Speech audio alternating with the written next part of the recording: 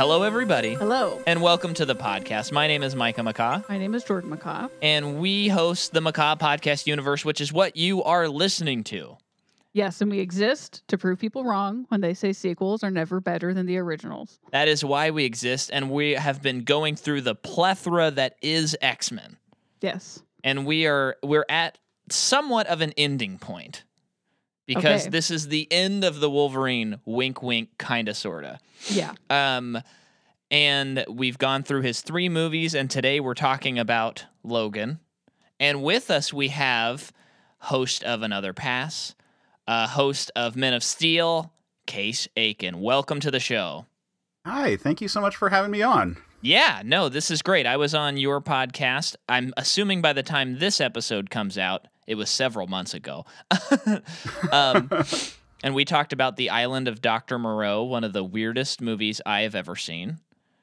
Yeah, it was a strange experience to revisit that movie for the first time since like junior high. Yeah. So if you want a jumping off point to join into the Case Aiken world, you should start there because that was very fun. But today we're talking about not a bad movie. Not a movie plagued by production. I think we're talking about a pretty excellent movie. Mm-hmm. I think that if there's any movie that articulates the idea that a sequel can be better than its predecessor, oh my God, this movie is so much that. Mm-hmm. Absolutely. Yeah. Yeah, so I'm curious because, you know, I always send over the list of the movies we have scheduled, and there was a lot to choose from, and you gravitated toward X-Men, and I wanted to hear your experience with the X-Men movies and comics, if you have that too, and then this movie in particular. Why did you choose this? Yeah, did we say the title? Today we're talking about Logan. So I think I may have cut you off there. No, I did say it, I think, but maybe I didn't. I don't know. Doesn't matter. We're talking about Logan. Yeah, it's important to know that. Look at your phone, see what you're listening to. And that's the kind of stuff you're going to get with his podcast. Him saying the name of the movies. If I am on point and made good notes, yeah. So I guess we'll start with X-Men in general. I mean, 90s kid, so like obviously the X-Men animated series was a big thing for me. Although honestly, my first introduction to X-Men in general was the 6-player Konami arcade cabinet that was all about, because I was like obsessed with arcades and video games when I was like very, very little. So that was my first introduction. And then the show came out and I was like, cool. And like in the opening credits for it, Wolverine like scratches his claws and has like an arc of sparks, and it's just like the special effect he can do in the X-Men game. And I was like, yeah, it's the same thing. This is great. I love it. And that cartoon is really solid. Like it's very fondly remembered. It has that Ron Wasserman like opening theme song that people love. It's so much fun. And that was one of my big gateways into comics. Like Cool. Like that, like the Adam West Batman show. Like, and this is the era when like the Tim Burton Batman movie came out, and like all of a sudden there was the Dini-verse, and that was a big like thing for me to be like, oh, I should check out the comics, especially because like there was an adaptation of the cartoon as a comic, so that was like a really easy jumping on point where it was like, okay, this is an episode or half an episode like in this like paper form.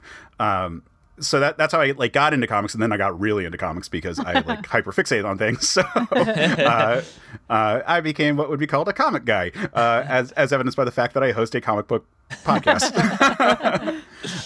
So X-Men was like huge in the 90s. Like it was the era of Jim Lee and like of doing these like crazy like record number sales for all these books. I was buying all of them at the time. Marvel had the trading cards, so I was buying up those and being like intimately familiar with all these characters that had like one appearance. And I was like, wait, like, what do you mean Micromax isn't an important character?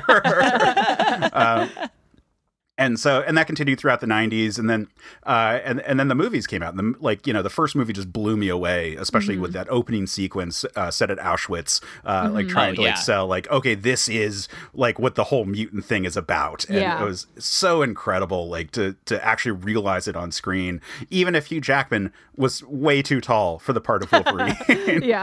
Right. People's number one complaint, right? But he knocked it out of the park in terms of Yeah. the actual performance of it all. Like there were so many subtle things in that first movie that I loved. Like the fact that every time like he would headbutt someone, there was like this metal ring sound to it, yeah. like Yeah. from the metal bones. The fact that it was actually a school, which at the time the comics had never really leaned into, like making it like a school proper with like classes of students. Like it was like, here's our team. They're students technically. Yeah, I guess I never thought about that, but I've read a lot of the oh my gosh, my brain is not working. The most Chris Claremont run. Yeah. And yeah, it's more like, hey, we're students. Okay, back to the battle room. Now, what's Magneto doing? And yeah, I guess there's not really like a class focus. I never put that together. It was starting to get more so because they added the New Mutants, and then around the time, you know, somewhere in the 90s, they added Gen X after they did the Age of Apocalypse story, and you started having like more, like, just because the book is cumulative, like they would add more and more characters, so eventually it would start to have like a feel of like, oh, here's the new class of students that came in. But really, like the movie was the first one where it's like, no, it is actually a school. Like they're like it's not just like they're getting tutored and then like back to the danger room. It's like, no, like Professor X is teaching English right now. Like everyone gather around. And then that was ported over because Grant Morrison then picked up that idea and brought it over when they took over doing new X-Men, or like what had been X-Men, but they like relaunched the book under that. So that whole like aesthetic was brought into the comics, and I thought that was really cool.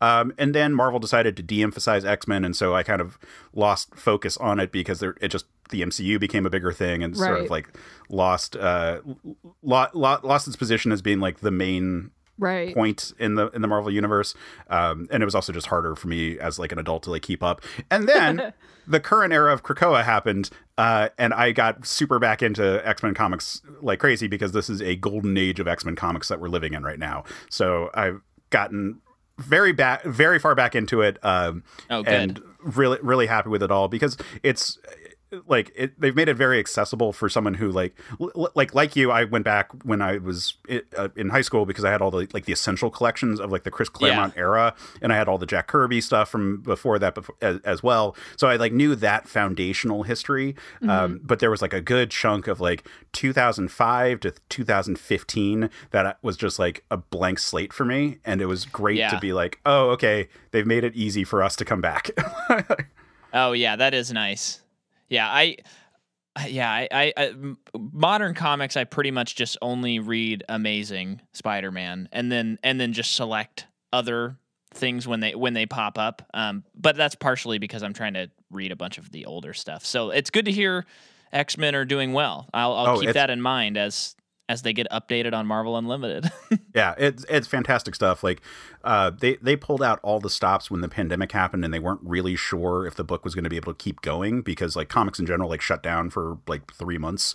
And so they did this big crossover called Ten of Swords, which was just fantastic. It was doing a tournament arc, like, but having it be extremely interesting and engaging, and with this new status quo of characters that really like cemented what was this new era and like why we care about all these characters. And they've done just incredible work, like taking like either bit villains and like rehabilitating them in really interesting ways, or like changing the dynamics that have allowed certain characters to go from being like stock villains to being like very compelling, or you know, minor, like a lot of characters who had like hinted at like backgrounds, like like a lot of characters were coded gay back in the time, and like now we're like able to like fully like discuss it with some of them, and like it's really cool that all the stuff that used to just be in the backgrounds, like subtext, is allowed to breathe in the current era.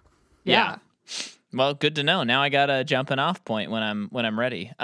So what's your history with Logan though, specifically? Okay. So I saw Logan opening night. Of course. So this is actually one where by the time Logan came out, I was already podcasting. So we were the network that I'm on, Certain Point of View, the flagship show for it, which is ended since, but at the time was running, we would do midnight screenings for movies and like give our immediate like reactions. Cool. So like we did Logan, and then like immediately I like hopped on a podcast and like we were discussing our thoughts about it all. Oh, that's cool. So if you go searching on our YouTube channel, you can find a video of me discussing like my like immediate reaction thoughts to it. Yeah.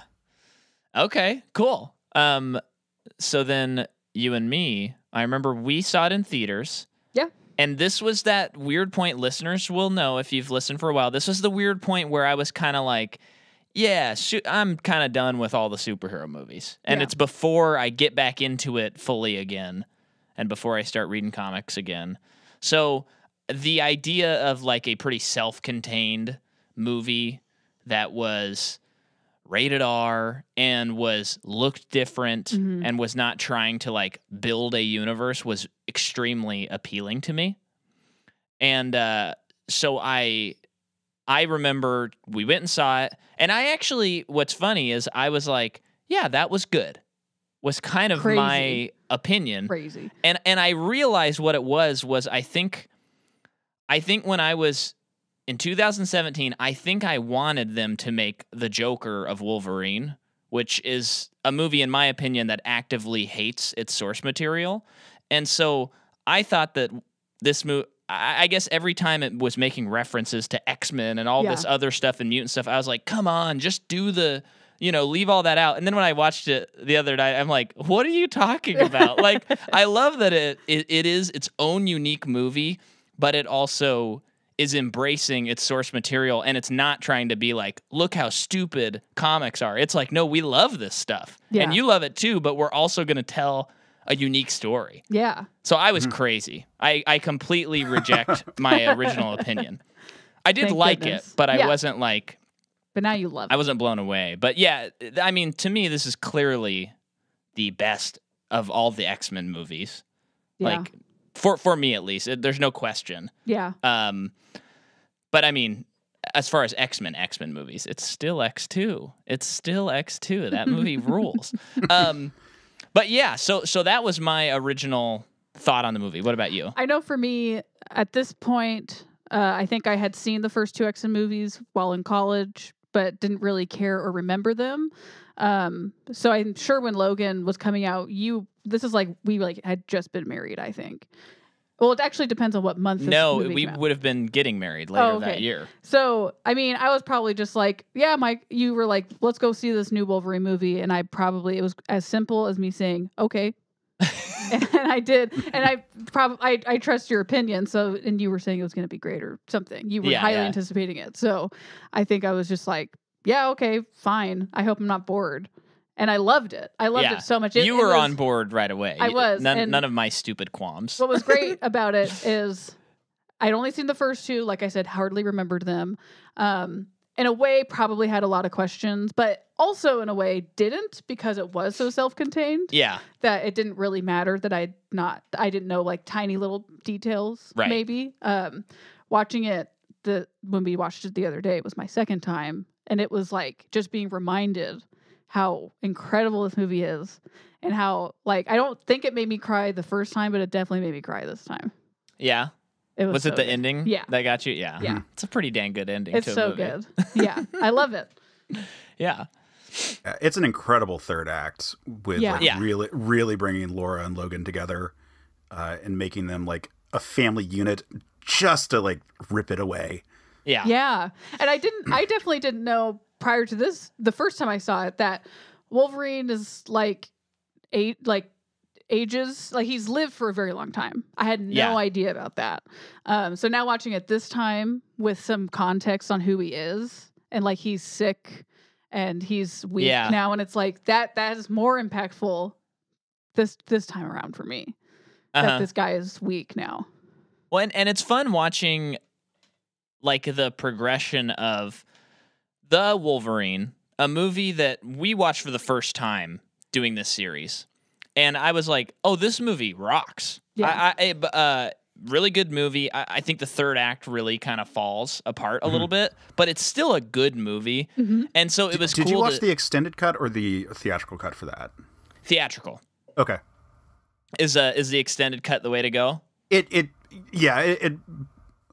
like I would argue that the Wolverine is the prototype for this movie. Yeah.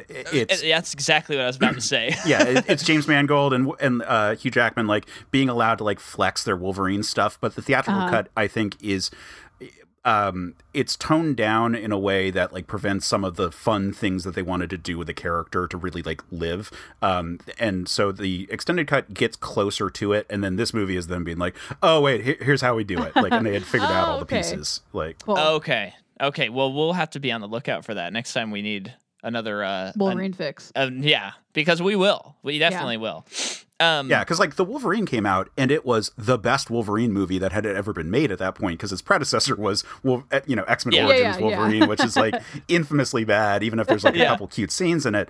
Right. And then like you're like, all right, we're gonna get Logan fighting ninjas, awesome. Like there's a bullet train. This it's all the things that we like loved about like the Frank Miller like Wolverine mini from the 80s, and like cool, we're doing all that. And then you get this movie and you're like, oh wait, never mind, that movie is like nothing compared to this. Yeah, that's so true. Yeah. And it's cool. I like it's a fun thing with franchises sometimes, because sometimes it has a negative stuff, but it's cool when like a filmmaker is working on something and then they like keep doing that thing and you get to see them like grow with the property. So you're talking about James Mangold specifically? Yeah. So I love that idea of like he comes on. He's already like a pretty weathered director. He's done a lot of stuff. He's had some huge hits. Yeah. And then he makes The Wolverine, which could be seen as potentially like, he just wants to pay some bills so he can do another, project. Yeah. That is less. But he actually made it awesome. Yeah, he made it awesome, and then he returns. So it's like, oh, he really enjoys this. And then he does something that's even more like auteur driven than the previous entry. And so I love seeing when someone is like, I'm going to keep taking this. Yeah. And I'm actually very invested, even though this is in a larger universe and stuff. I'm willing to fight for this to be the thing that I think it should be. Well, Micah, I just wonder if that is any good indication for the Indiana Jones movie. And he really is heavily invested in Indiana Jones. Yeah. When we were watching Logan, I was like, okay, maybe Indy will be okay. But it could simply be a case of I have a different idea for what Indiana Jones should be. Yeah. Because of the 4 movies that they've made, and the trailer seems to promise something completely different than what 4 movies of Indiana Jones have been. Uh-huh. But maybe I'm wrong. These are trailers. They've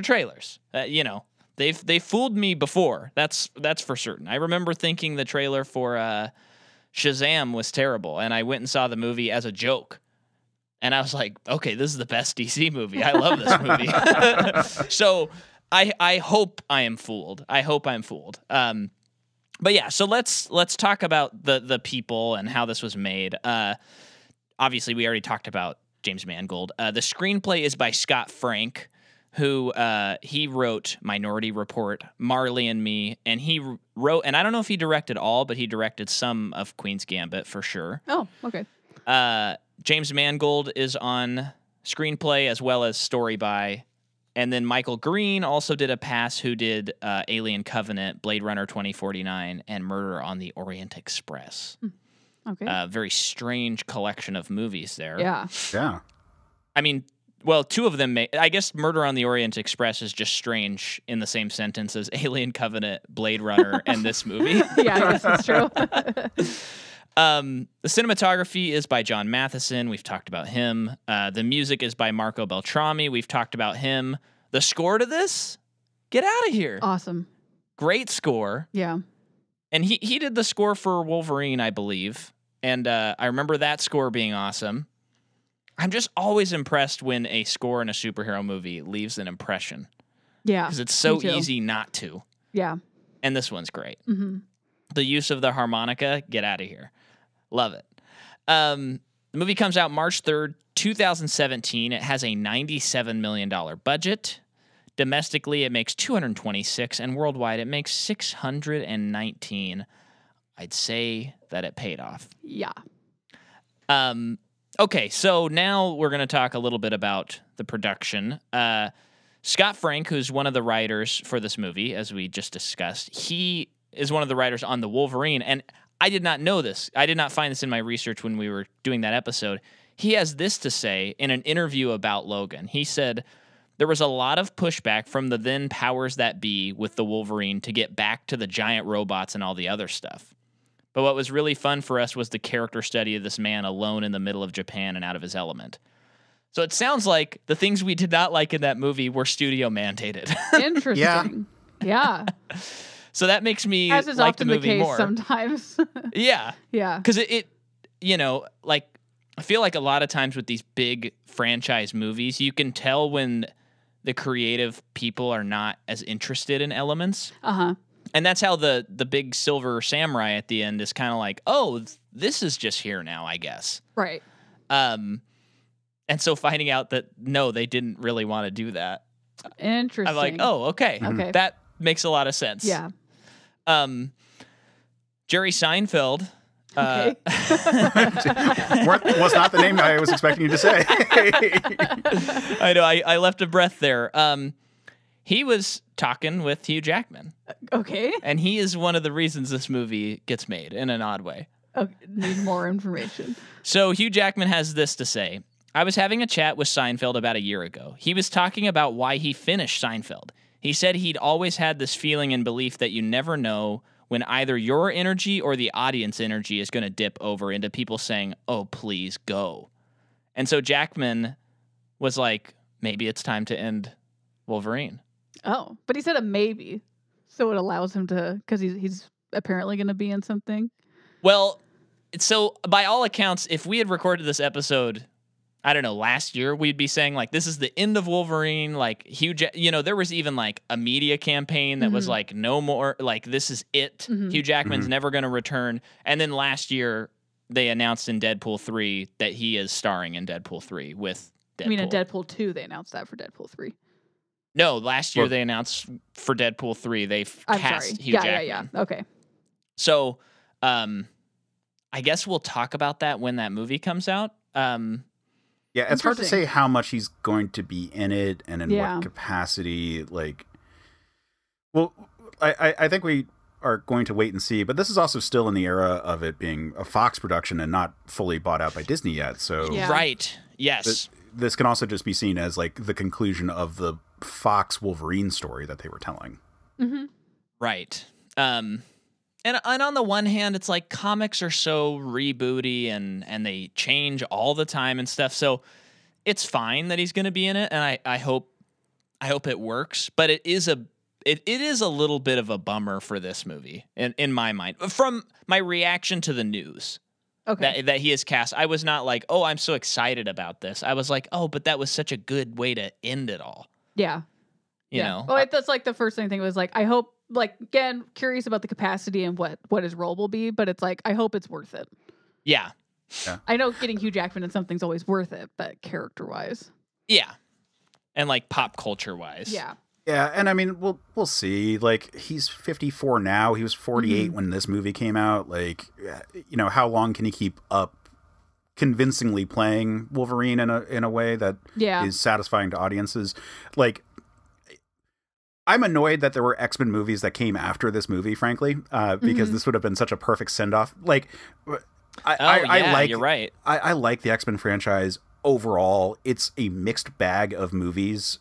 When I'm talking about the movie franchise, I should say, not the. I like X-Men the comics, but like the movie franchise is a mixed bag. It's overall better than it is. Like overall, it's a net positive. But the two movies that followed it are just not particularly great. And one of the problems with the franchise as a whole has been that it was always very Wolverine-centric because he was such a popular character. Yeah. And Hugh Jackman was such a strong rendition of that character that from the first movie, he basically took over the story and continued all the way through. So much so that it feels weird to even be like, well, there's the X-Men movies and then there's the Wolverine movies. But he's the main character in most of them anyway. So it's kind of all just one massive franchise. And that's why like this movie being like a story about him with Xavier really feels like, oh, it's the conclusion of what we started with the first X-Men movie. Yeah. Yeah, that's a good point. Because, if you just stopped here... you lose Apocalypse and you lose Dark Phoenix. Well, actually, Apocalypse came out the year before. Oh, did it? Yeah, but you would lose New Mutants and Deadpool 2 and Dark Phoenix. I should also note, I don't like Deadpool. Just also feels like here's a side story anyway, which is right. why That's it's barely an X-Men thing. I mean, while it is Xavier's mansion and like they make X-Men jokes, it's like it's its own property. We don't really care about the rest of the stuff that's been going on. Colossus is a very different Colossus. Right. You know, it's just it's in the X-Men world, but it's not the same thing. right. And it's so meta. You know, you could literally just have a joke that's like, "Hey guys, this movie doesn't count," and then you could just do the movie, and everyone would be like, "That's funny. I like that." Yeah. But yeah, I mean, a world in which I didn't have to watch Age of Apocalypse is a world that I think is a better world. Personally, as we talked about last week, to much chagrin. And we haven't seen Dark Phoenix, and I know is that it's I don't know of anyone that even thinks it's good. It's better than Apocalypse. Okay, that is good to know. Like, okay. I will say that. That is relieving. It's a mixed bag of a movie. Like there are things that I really like about it, but at the end of it all, it's like, well, why did I see this thing? Yeah. Like, versus like Apocalypse, where I was actively mad. So yes. Apocalypse. I'm still, since we recorded that episode last week, I've been racking my head trying to think if there is a single superhero movie I like less, and I have yet to come up with an answer. Because though the Theatrical Justice League is a worse movie, it's certainly more fun to watch because it's very laughable. Yeah. And that's the only other one that I have as a possibility. Yeah. But maybe that's just a me thing. But it sounds like it's not. I look forward to hearing your thoughts on that one. But but with this one, like we are getting such a wonderful send off for the character. It feels so final. I mean, it is allowing for more stories because it is set in a future. It's not like it's being set in the present day and Wolverine dies and spoilers if you're not familiar with Logan. But like, what are you doing? Listen to this episode. Yeah, exactly. But you know it. Because this is the Dark Knight Returns. Like, this is doing that, like, here's our future story of a character, and it allows this character to be more vulnerable and to get that send-off, and but you can still do the stories before that point, because this is just, okay, this is the end. Like, we have seen this for a lot of characters. I mean, hell, Wolverine had Old Man Logan as a story, which, thank God, they didn't just, like, directly adapt when they made this movie, but, like, comics do this all the time, where it's like, oh, this is, by the way, the final story for this character, back to the perpetual act 2 of the main book. Right. Yeah. Right. Yeah. And this movie. So I wanted to talk about the R rating of it all. Because I think there's a temptation, especially when you're like a teenager, that it's like, oh man, if only these movies were R rated, then they'd be good. And we talked about it with Deadpool and this movie, where it actually does feel, and by all accounts, the filmmakers in this movie are saying this, where it's like, we didn't set out to make an R-rated movie because we wanted to make an edgy movie. Okay. We set out to make a movie that had superheroes in it, but it is an adult movie, and it has the violence, it has those things, but they're fitting in with the themes that we're trying to say, and the stuff we're trying. And he. What's his name? Oh my gosh, my brain lately on these episodes. James Mangold mentioned how, like, the scene at the beginning of the movie where Wolverine and Charles are just talking in the enclosed enclosure that Charles is basically imprisoned in, and they're just having like a normal adult conversation. He said, if we made that movie for a PG-13 audience, the studios would be freaking out that there's a scene that is going to like bore 8-year-olds. Yeah. And so when you find out that your movie is not a 4-quadrant, we have to advertise to everybody, but we only have to advertise to adults, the studios just are okay with those scenes now. Yeah. Scenes that they won't be okay with if it's PG-13. Yeah. That's interesting. Yeah. And I think that shows even more like yes, this movie has a lot of violence. It has cussing in it.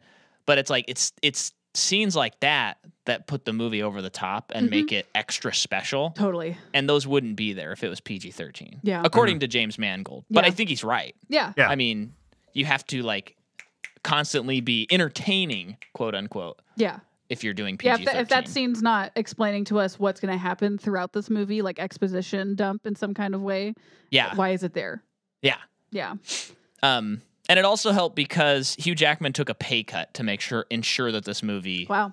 gets an R rating. Thank God. Yeah, seriously. Yeah. And it pays off. I mean, everybody loves this movie. It gets nominated for Best Adapted Screenplay. I mean, this is just like one of the best superhero movies of all time, and I think it will always be. Yeah. It's just like an instant classic to me. But yeah, so a couple other things. The comics that are in the movie, they were only able to use those if they were only able to use X-Men comics if they didn't use actual issues. Was what Marvel suggested or demanded, I guess maybe is a better word. But they hired writer Joe Quesada and oh my goodness, where's the other guy? And Dan Panosian. Is that how you pronounce it? Do you know? I am not sure. Okay. And he's an artist, and they created those comics. Just curious. And they're like Marvel guys, so they work. Yeah, Quesada used to be the editor-in-chief for Marvel. Yeah. Oh, okay. Yeah. So and he's an artist on top of that, but yeah.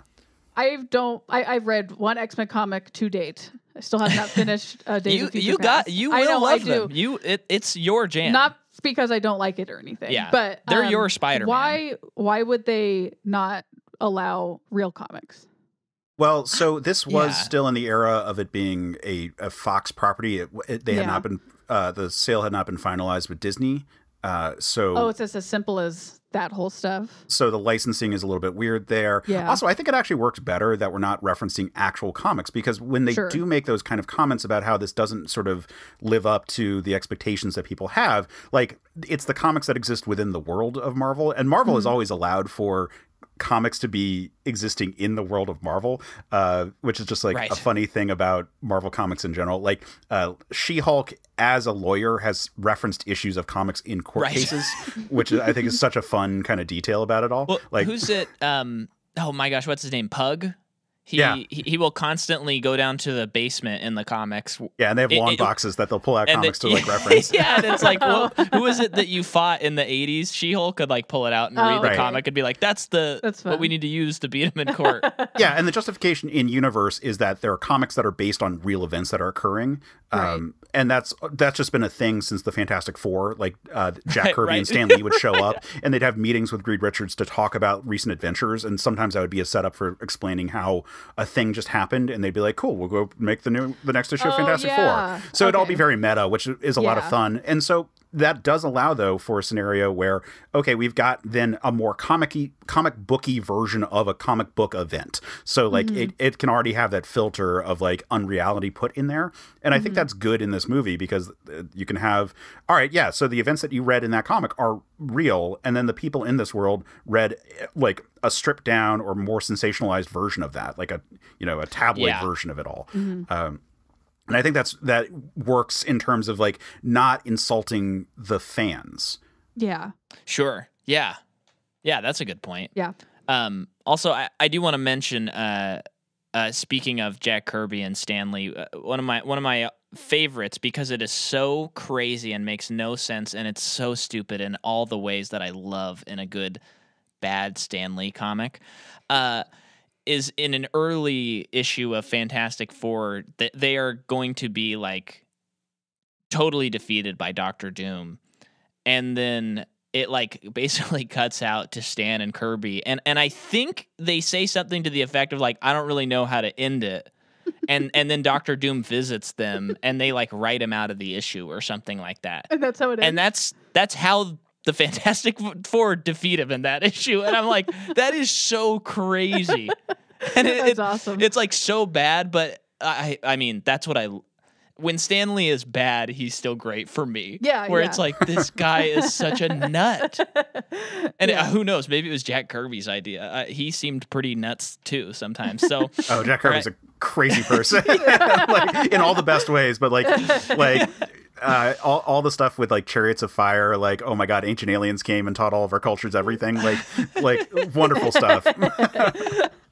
Well, there's so many times when you'll be reading, especially Fantastic Four, where like something doesn't make sense, and you can tell that, by all accounts, maybe at this time Jack Kirby and Stan Lee were not happy with each other, so they're not talking.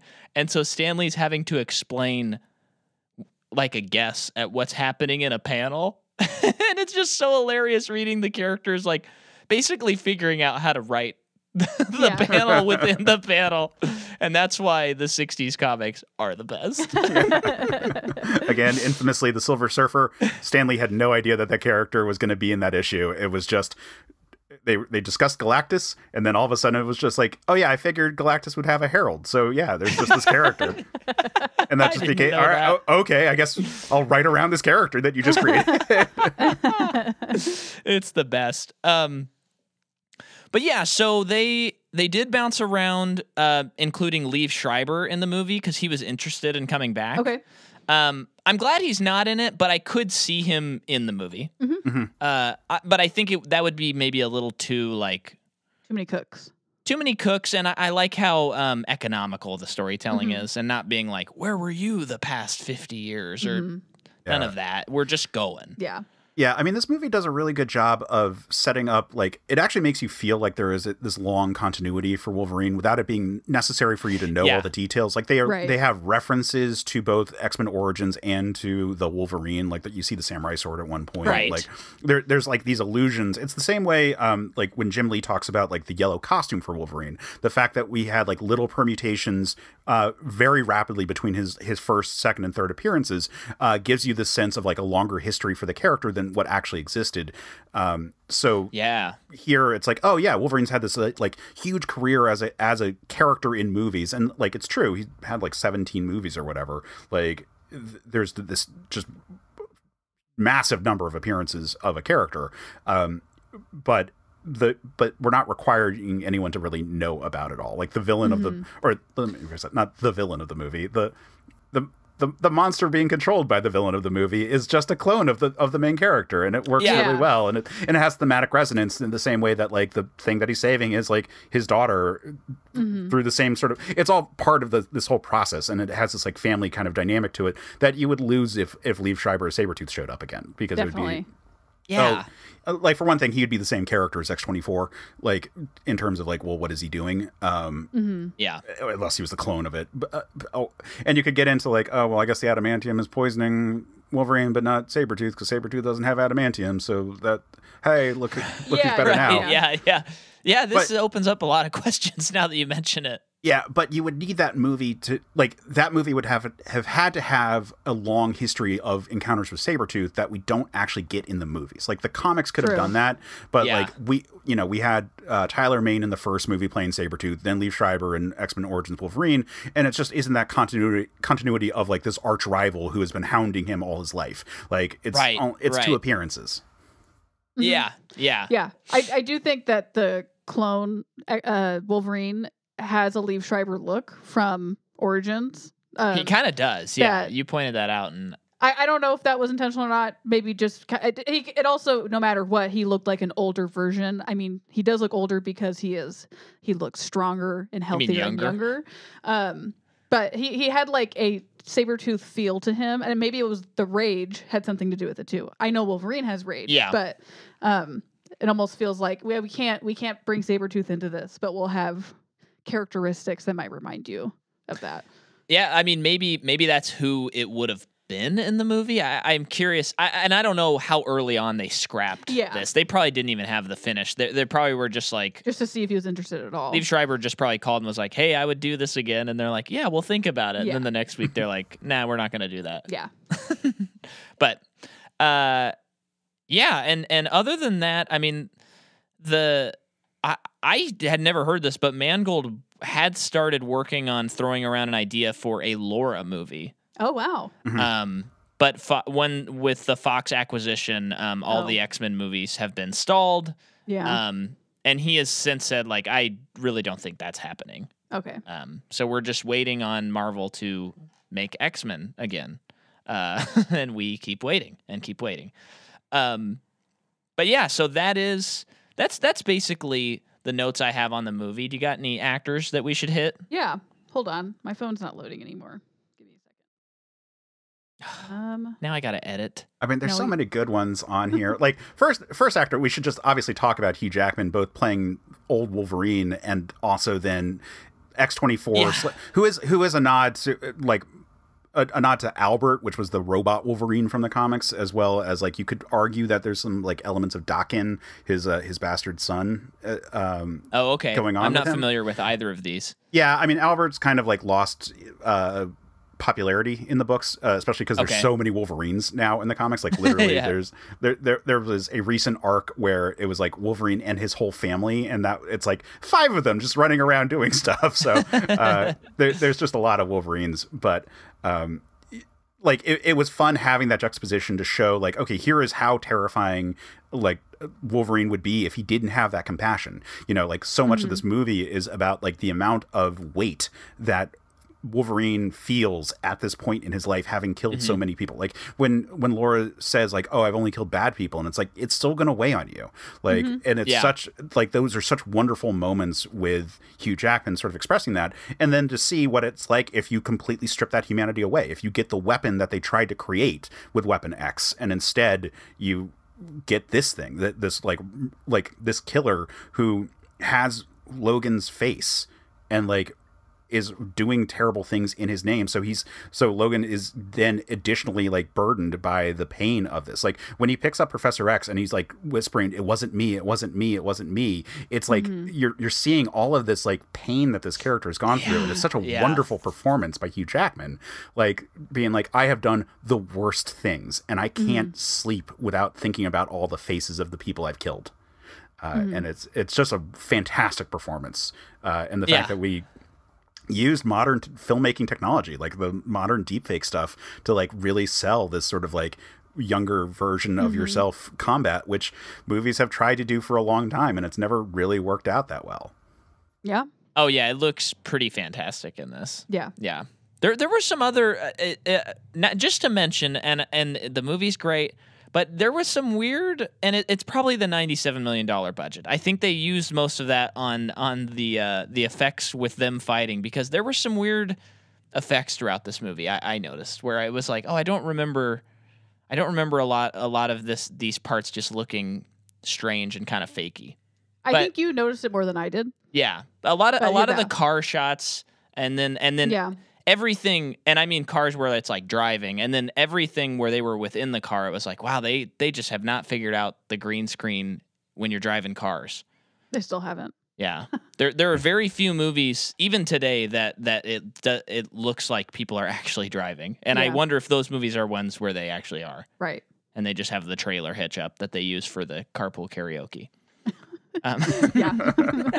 But you know, that's fine. I just am mentioning it because we're diving deep. Yeah. Laura is played by Daphne Keane. She's also in His Dark Materials and Anna, and several. Well, not a ton of other things, but this other one. Well, this is her introducing. She gets the introducing title card on this. So yeah, and it looks like she's going to be in an upcoming Star Wars series, The Acolyte. Okay. That I've not heard of. And then Boyd Holbrook plays Pierce. The guy with the mechanical hand. I really liked him. I thought they did a good job of setting up a very smart character. Yeah. Rewatching it and noticing how afraid he was of Laura, I thought was really good. Like it makes you wonder like how he lost that hand. Right. Which the hand design I freaking loved. The fact that the fingers could go in the opposite direction was such a cool detail. Like this movie has so many good little details, and that was one of them.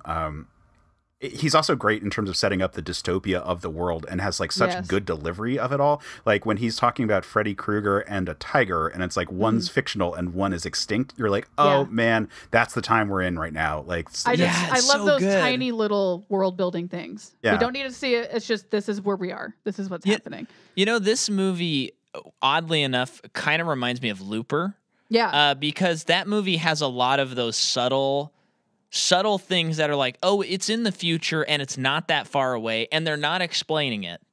But there's some weird little things like the self, like in Looper, it always sticks with me that all the cars have like, it looks like a tube that goes from their exhaust into their gas can, and it's like, oh, they figured out a way to like reuse their own gas. So there's probably like less gas in this world.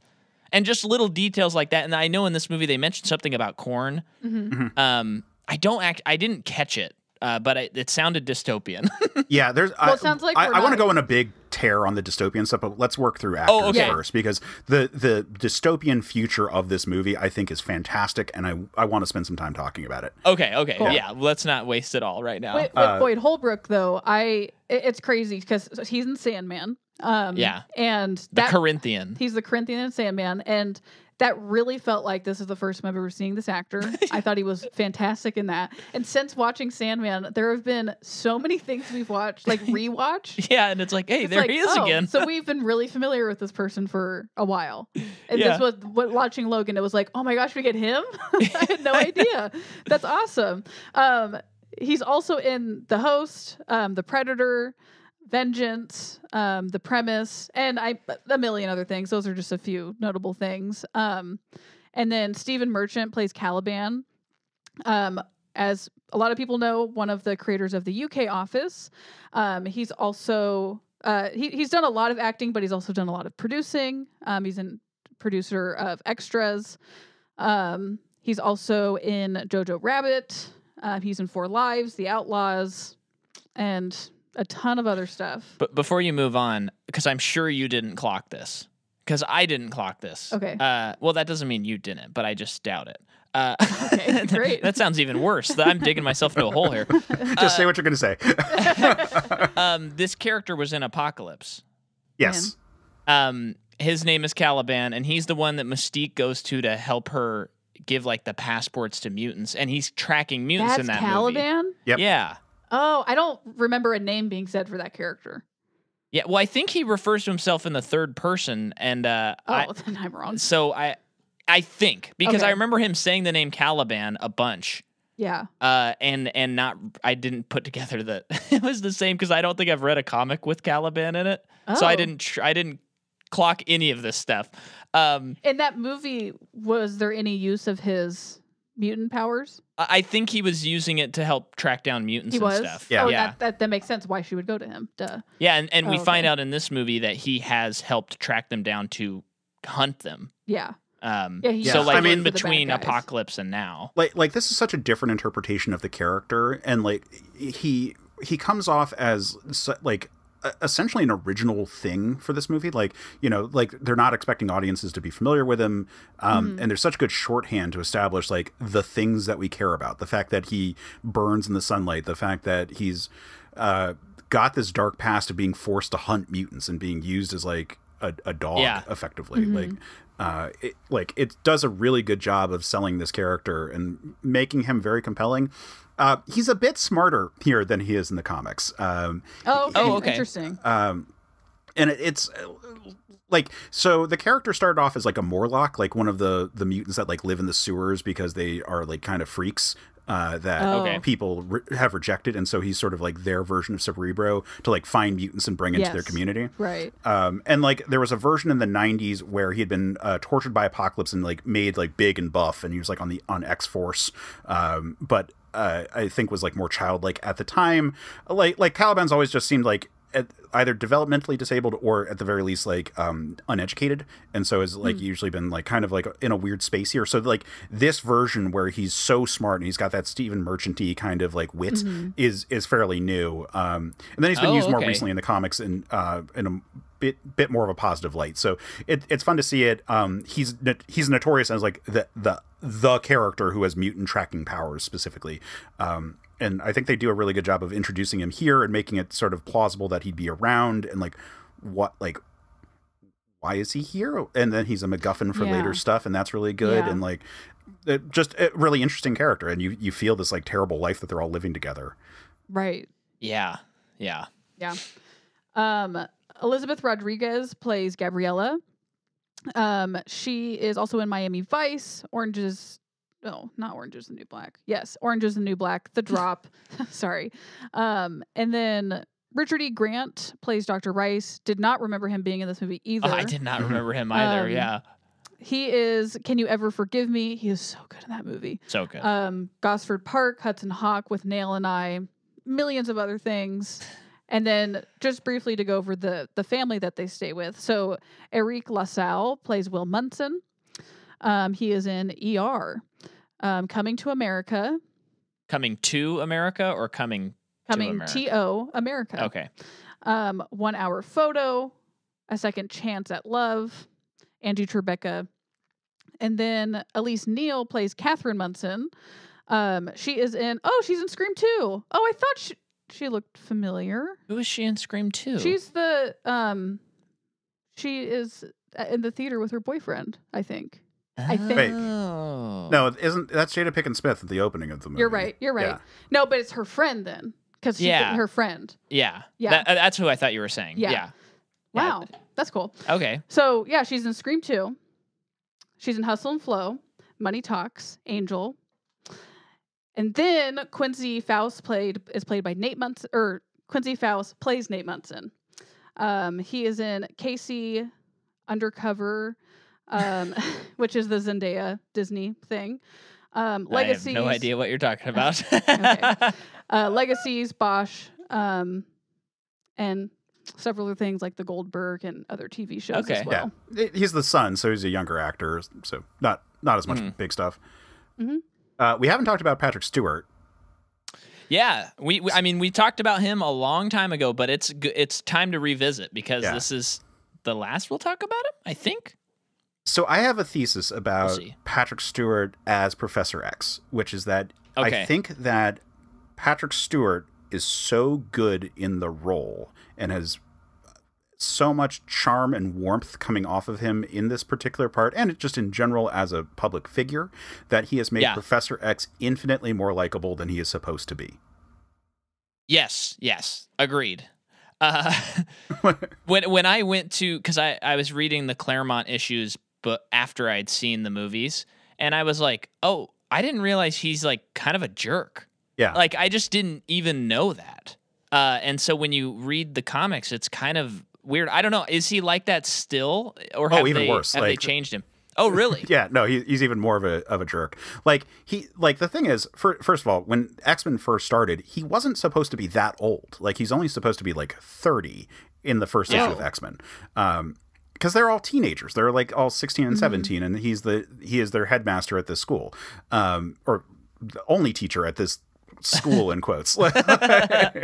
And he's like, just get it out, Jack. Just get it out. Get me the script and let's get this comic out. He has feelings for Jean Grey. Like he is ableist as all hell because he regrets the fact that he was injured and put in a wheelchair. Like he was a jock before he got injured. So like there's this whole vibe of him like missing out on his athleticism. Oh, like his brain allows him to escape in the comics, but it's actually he like really wants to be a physical entity. Like when he has his legs restored, he wants to be out there in the world, like actively participating in things. He doesn't want to sit behind and only connect to people mentally. And I think that Patrick Stewart, amazing casting that he is, makes him feel like everyone's dad and makes him feel like someone who is so warm and comforting and kind and not likely to, just mess with people's brains on a whim because all the telepaths in the X-Men books are like a little creepy in terms of what they've done with their powers. Like Jean Grey is not that great of a person. She has outed people as gay against their will, just because, she can. Oh my gosh. Like that's a thing that like is in the Marvel stuff, and like Professor X now is like yeah, he's got a big dream and he's like got good ideas, but he also is very okay with sacrificing people along the way and like doing some shady stuff in order to make it happen. And again, Patrick Stewart just sort of makes you forget about those things. He's just wonderful. And this movie is such a great, first of all, it's such a great like exploration of like just an older man, when this movie came out. I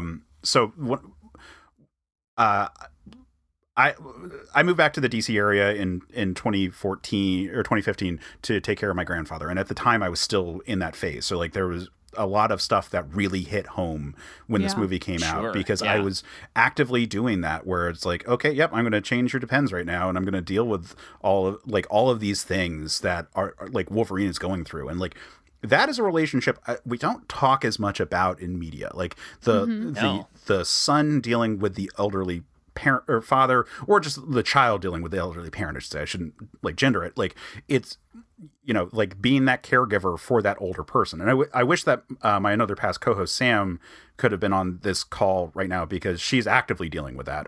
Like, she is the sole caregiver for her grandfather, and is going through that same situation where like it's really wild to like have that dynamic. Like, the person who used to take care of you, you're now the person taking care of them in very much the same kind of way. Like where there are moments that are like infantilizing for them. Like, that happens as you get older. Like, you just lose the ability to be this assertive, powerful figure.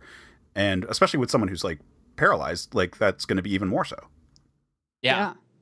That was when I saw it. And even on this viewing, the all of the Charles Xavier stuff actually, for me, I think is what is the most unique thing about this movie. Personally, where I just feel like, again, like you're saying, this relationship is not explored that often in film, and it's also the idea that he has. I don't know if they put a label on it, but he's having these seizures, and the idea of someone who has all of this great power, which is also what Wolverine is dealing with. You have all this great power, but now you can't use it like you could in youth, and it's out of control. I was just like, that is infinitely more interesting than the last 3 X-Men movies or whatever. Well, like, not only that, he has to medicate himself, so that like kind of takes away those powers a little bit. The potency, because they've become harmful to people in a way he can't control. But he's so unfocused when the medication makes his mind so cloudy that he clearly doesn't have the clarity of thought that he can even have at this active time. So it's even more infantilizing. Like, in order to be safe, he has to like strip himself of his brain. Like, it's a lot. Like, it's an incredible performance in that regard. Other personal anecdote for why this movie really hit hard. Like, at the time, also when this movie came out, my dog had epilepsy, and like that was a common thing that we were dealing with as well, which was that like she would just have seizures in the night, and like so like I had 2 of these things going on, and then they're both articulated here with Professor X. Jeez, yeah. I know. You're I know. It's like they're weeping.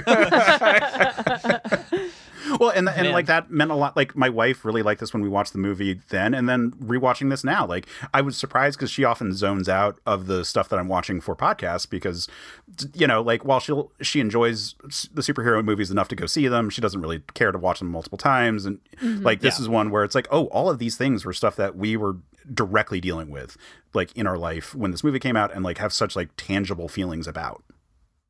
Yeah. Man. Yeah. I know that. Yeah, because for me in movies, anything with parent stuff always gets me. And as I've said before on the podcast, it's not because I have a bad relationship with my parents. I think it's because I have a great relationship with my parents. These things feel harder. Yeah. And now the last couple of things we've watched that include parent stuff and us about to have a kid, it's like it hits even harder too. So like, especially just by the end of this movie where she is calling him daddy. Oh my gosh! Like, as my gosh! Dying, just stuff like that. It's just hitting in a way that it never could. Well, and we're gonna name our baby X-23, so so that really hit hard because I forgot about Okay, everybody, we're coming in for another ad about our audiobook, but we're going faster. We wanted to give you the first intro that last time, but now it's fast. The fact that you have to explain that this one's going to be faster is already it's already hurting the chances, fast. But we're not slowing down. Okay. Shut it. Our podcast, the Macabre Podcast Universe, is now going to be available as audiobooks starting on April 25th.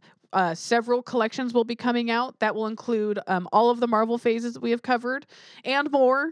And then we have more coming out on May 9th and then more coming out on June 6th.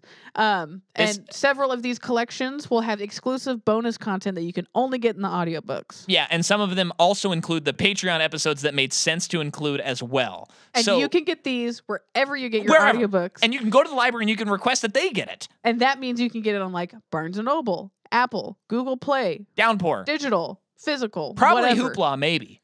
Yeah, it's all over the place. Check it out. We love you guys. Out. No, yeah. The something that really stuck out to me on this viewing is how this movie is about fatherhood and it's different stages where it's like the dying father, then the son that is taking care of the father, and then the father who is trying to like be a dad when he wasn't there. And that's not his fault in this movie, but it is dealing with those issues of like, you were not there, dad. Yeah. Yeah. I mean, he didn't know about it. So it's not like a indictment of his character.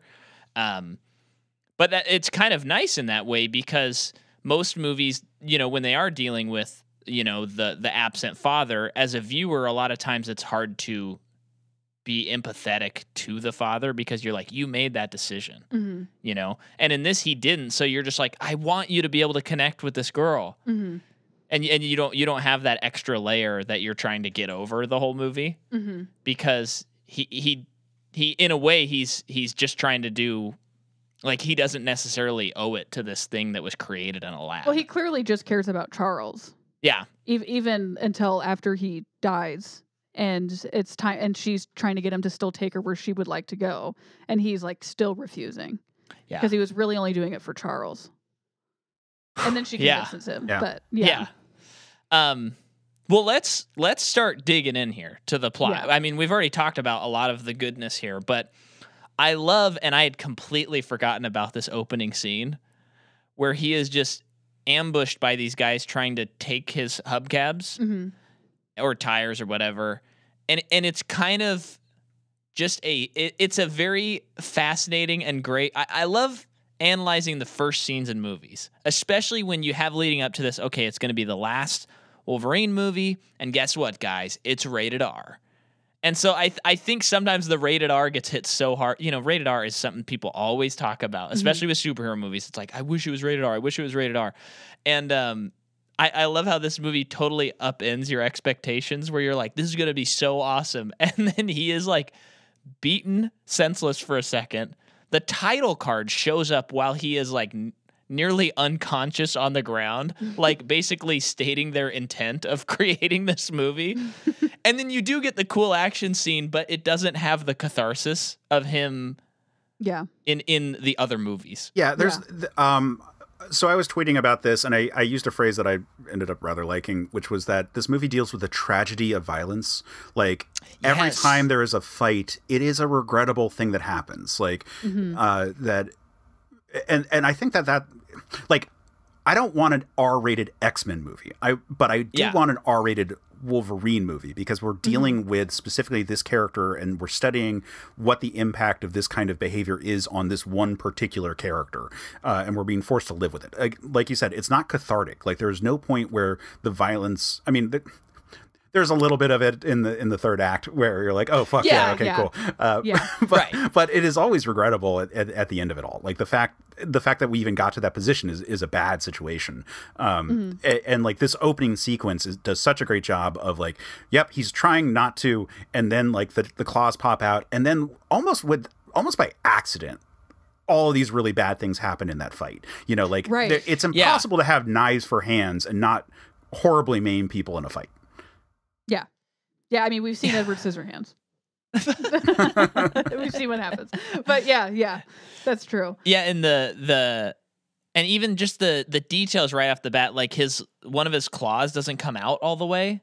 And he looks at it and it's just like, like, I got to deal with this now. I got to like get these guys out of here, kill them all, and then I gotta go home and like rip this claw out all the way because it's stuck. He's like got arthritis or something like that. And we don't know why he's pulled over on the side of the road sleeping. We do find out that the car is a lease, and it is just like, what is happening? What situation and position is he in right now? Well, I mean, that alone, where you are this ultra powerful being, which is what all these characters in this movie are. They're ultra powerful beings, and they are like kind of at the lowest low. I mean, not to say that like driving a limo is a low thing to do. I'm not saying that at all. No, but he's a gig economy worker. It's like a version of Uber specifically for him and it's like in this like hedonistic scenario, like he's in Texas, and it's like all these like bachelorette parties and like drunk people. He's like chauffeuring around like people who are at their most decadent, and like there's like that one group of like frat boys all going USA, and they're taunting like I think they might be in Mexico at that point. Like they're I think so too. It's just all this like really kind of gross behavior that he's seeing people at their worst, and he is like scraping by a living in this, you know, like again, like at his lowest. Like he's lived this long life, and now he's just some guy that's getting hired to like drive a car. Yeah, and in a way, I think witnessing the world that he saved more than once, like seeing people in these. It's like, I did all this for this. Like I saved all these people to do this. Like and we can get into the dystopian stuff at any point, but like it is like a near future thing, and we don't see a ton of it in a good way. We mostly just see like he lives in a desert. It doesn't look like their situation's great. And then they go to a casino, which isn't always the most fun place to be, too. So, and then we do get like a good moment of this, like they get to stay with this really hospitable family. Yeah. But there's not a lot of like, it looks like nurturing going on in this world for the most part. No. Yeah. Yeah. And we're in the year 2029. Mm-hmm. And if anyone has the time who's a listener, I would love a list of future movies that aren't that far away, because I like this genre. Because again, I'm bringing up Looper. Like it just didn't seem that far away. And did they ever say it in that movie? I don't know. I mean, they are like, hey, time travel's been invented, yada yada yada. But of course, sure it's been invented in the future. Sets the time, because then they have to set up how far in the future. You're right. Somewhere in it, like Looper's already the future, and then there's like an even further future in Looper. Yes. What I love about this future is that it is so tangible. Like they do such a good job. This might be as good a time as any to explain. Explain the setting on this one. So I love all of this. Like, man, the world sucks, and this is how it's going to keep sliding into suck even harder if you give it 15 more years. Like, and it's all stuff that you can see coming. Like the fact that we have automated like freight trucks running on the street, and like all the potential problems for that. The situation we already see with like big industrial agriculture, and how it's gone even larger, and how secretly it's messing with us with chemicals. Like it's already there. Like, and we're just like letting it become even more like monolithic. Like the machines that they walk through in these vast cornfields are so terrifying and huge. You know, it's all these things that we like have integrated into our life for convenience has become a voluntary dystopia that we have like put ourselves in, and it has stripped the world of wonder by virtue of stripping the world of mutant kind. You know, but also just animal life. Like we know, like there are still animals out there, but it's not. The really exotic and amazing ones are gone. Like the tigers are gone. Like the things that we couldn't control, that were like part of a world that mankind wasn't meant to touch, we've destroyed in making everything this commoditized, like commercial hellscape. You know, it is exactly the thing that capitalism is going to build towards. And it is great that we have a movie that's like really showing off just how bad that will be. And just a refresher. So mutant. Okay, can someone just condense like the mutant situation in this world? So, like in this world specifically, or in this one specifically, in this movie. Yeah. So, like, no new mutants had been born for 25 years at the point where we get to this movie, and so the understanding is that in order to respond to this growing population of mutants, which are, you know, humans that have some sort of X factor in their DNA that has been activated by external stimuli, either from radiation that's ambient in the world, or just conditional stimuli that would force it upon a person. Like basically the government has seeped into all of our crops and all of like the high fructose corn syrup and all the stuff that's out there. They have found a way to like put an agent that suppresses that tendency towards mutant DNA. Got it. Oh, see, I missed that. Yeah. So is that when they're walking through the cornfield? Is that when they describe that? Well, that sets up that there's stuff going on with the corn. And then the doctor, Yeah, what does he say? Dr. Rice explains that they wanted to eliminate the random factor, which is mutants just sort of popping up out of nowhere, and they wanted to be in control of it, so that they introduced an element in the supply that would prevent babies from being born with mutant powers.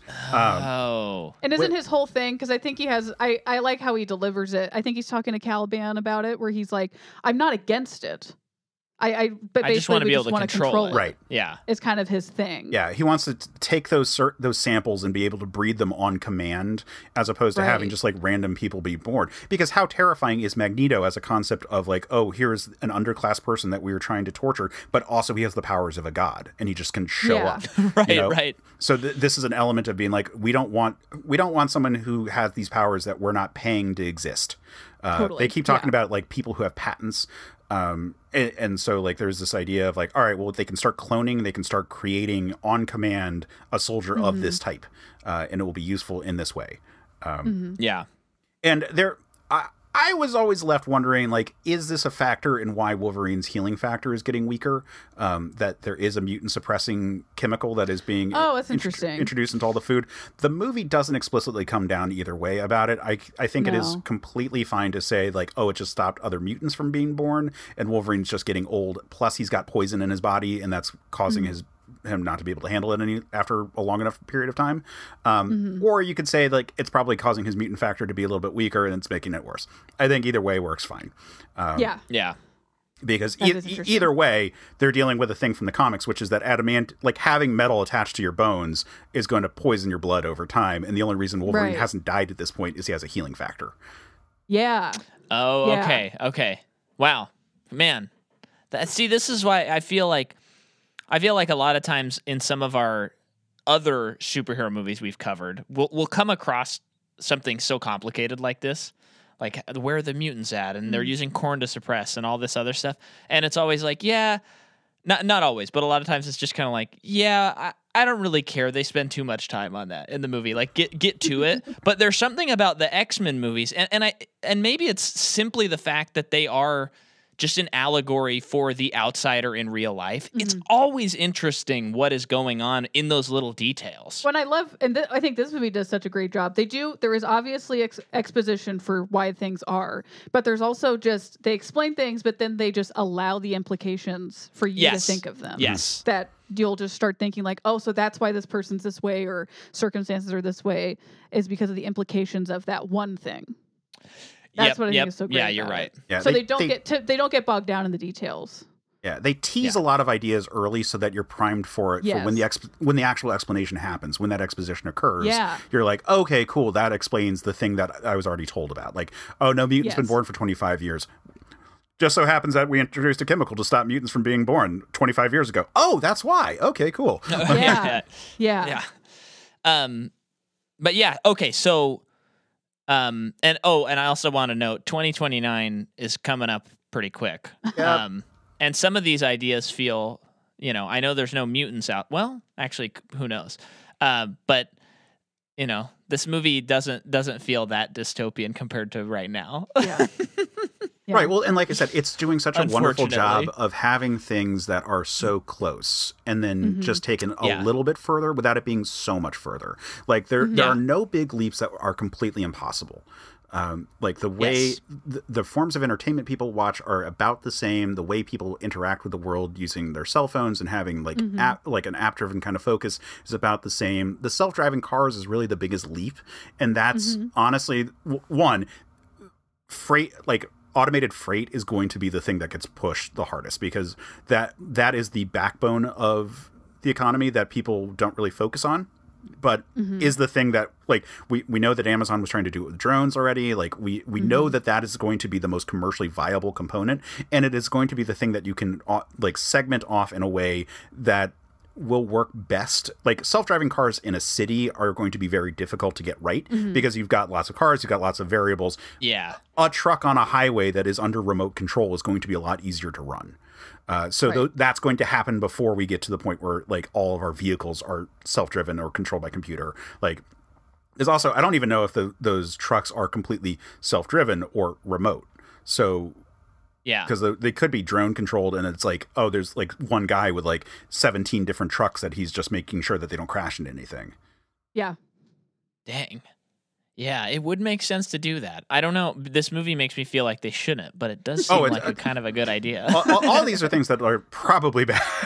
But, Yeah. But if I've been taught one thing, it's giving things intelligence that shouldn't have it. Well, and we see that it's possible to game it. Like those trucks start going out of control because it's part of the fear tactic that they're doing on the Munson family.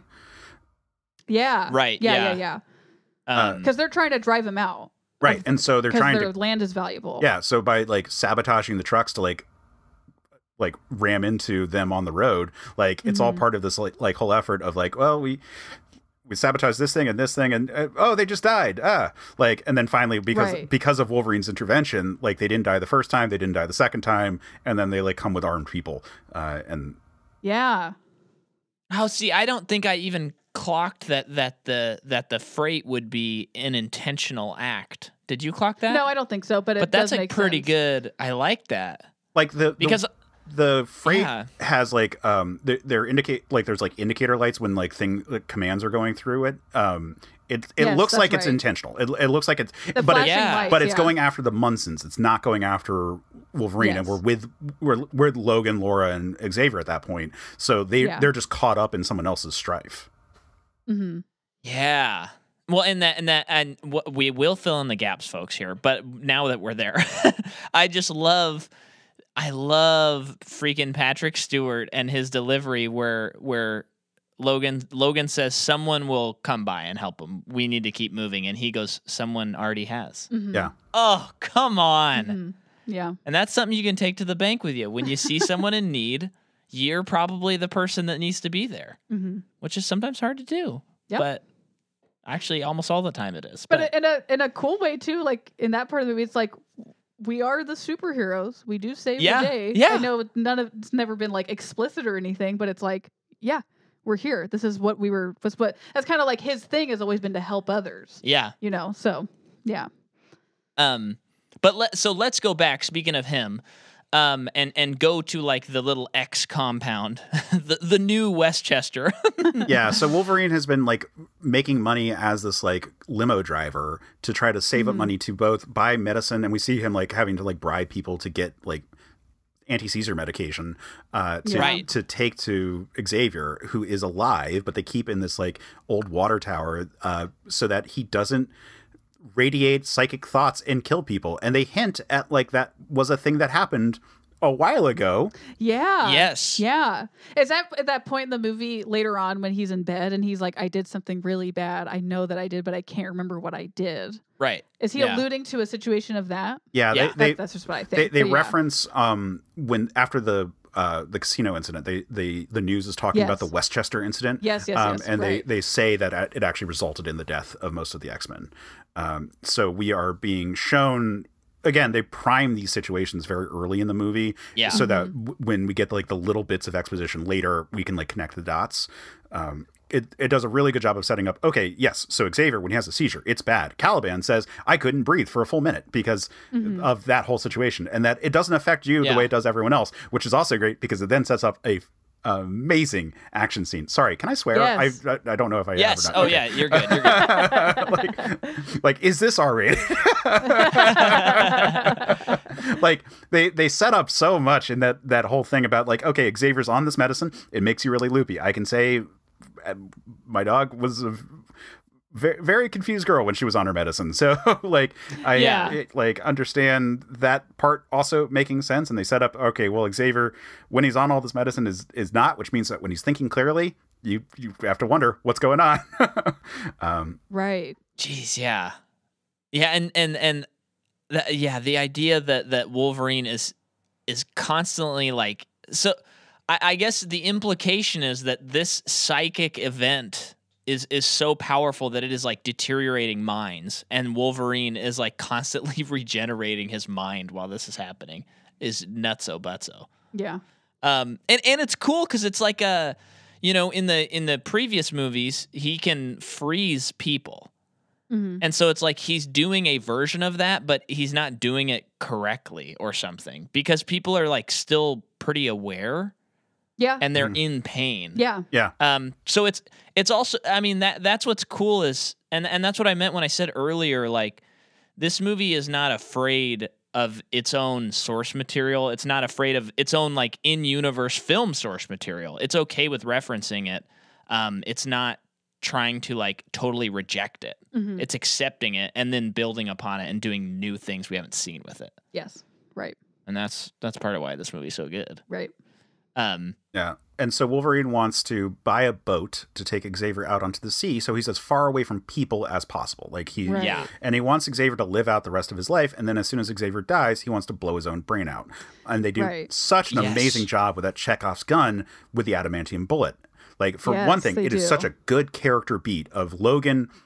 Like, Caliban saying he found this bullet is a wonderful, like, Logan is at this point in his life where he does not care anymore. The only reason he's sticking around is that Xavier is someone he wants to take care of, and that the second Xavier is gone, he's going to kill himself. And, like, that is such a, like, wow, like, this is where you're at. But it's also setting up that bullet for Act 3, which is fucking brilliant. Yep. Yeah, Yep. yes. It is. It's so cool. But then around this, earlier in the movie, he'd been at a funeral, and As a driver. Yeah. and Gabriella saw him and was like, "We need your help. We need your help." And he's just like, "Get out of here. I don't know who you are. I don't care."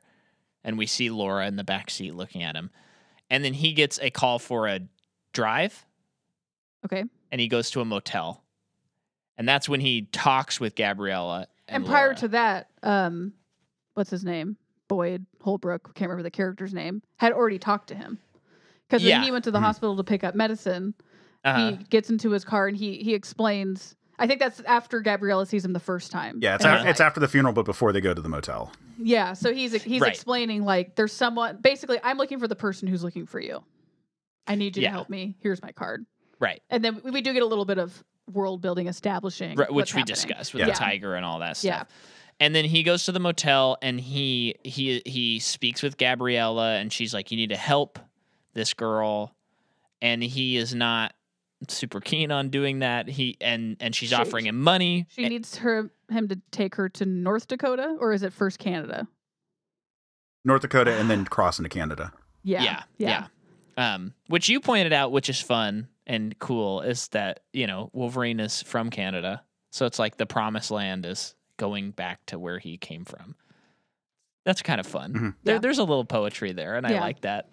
But then, you know, he's like, no, but then she offers him money, and he's like, okay, I'll come by, stay put. He goes back to the compound, and then he gets called there again. I don't remember how long he stays at the compound. Of course, we don't have to go minute by minute here. Yeah. He basically goes back. Gabriella's dead, and Laura is gone, from what he can tell. Mm-hmm. And he gets her phone, and he sees a text, and that's a good moment too, where the text is like, "They're already here," or so, it They're says like, something. "Here, please hurry," but she never sent it. Mm-hmm. Yeah, and it's like the blinking cursor, you know, and you're like, she was, you know, she gets killed right then and there, and so she's gone, and we're assuming that it's a mother and daughter. Yeah, that's how she's presented. Yeah, and although that's how like she there's says. definitely that pause when it's like, and she's your daughter, and that's like, Yeah. yes.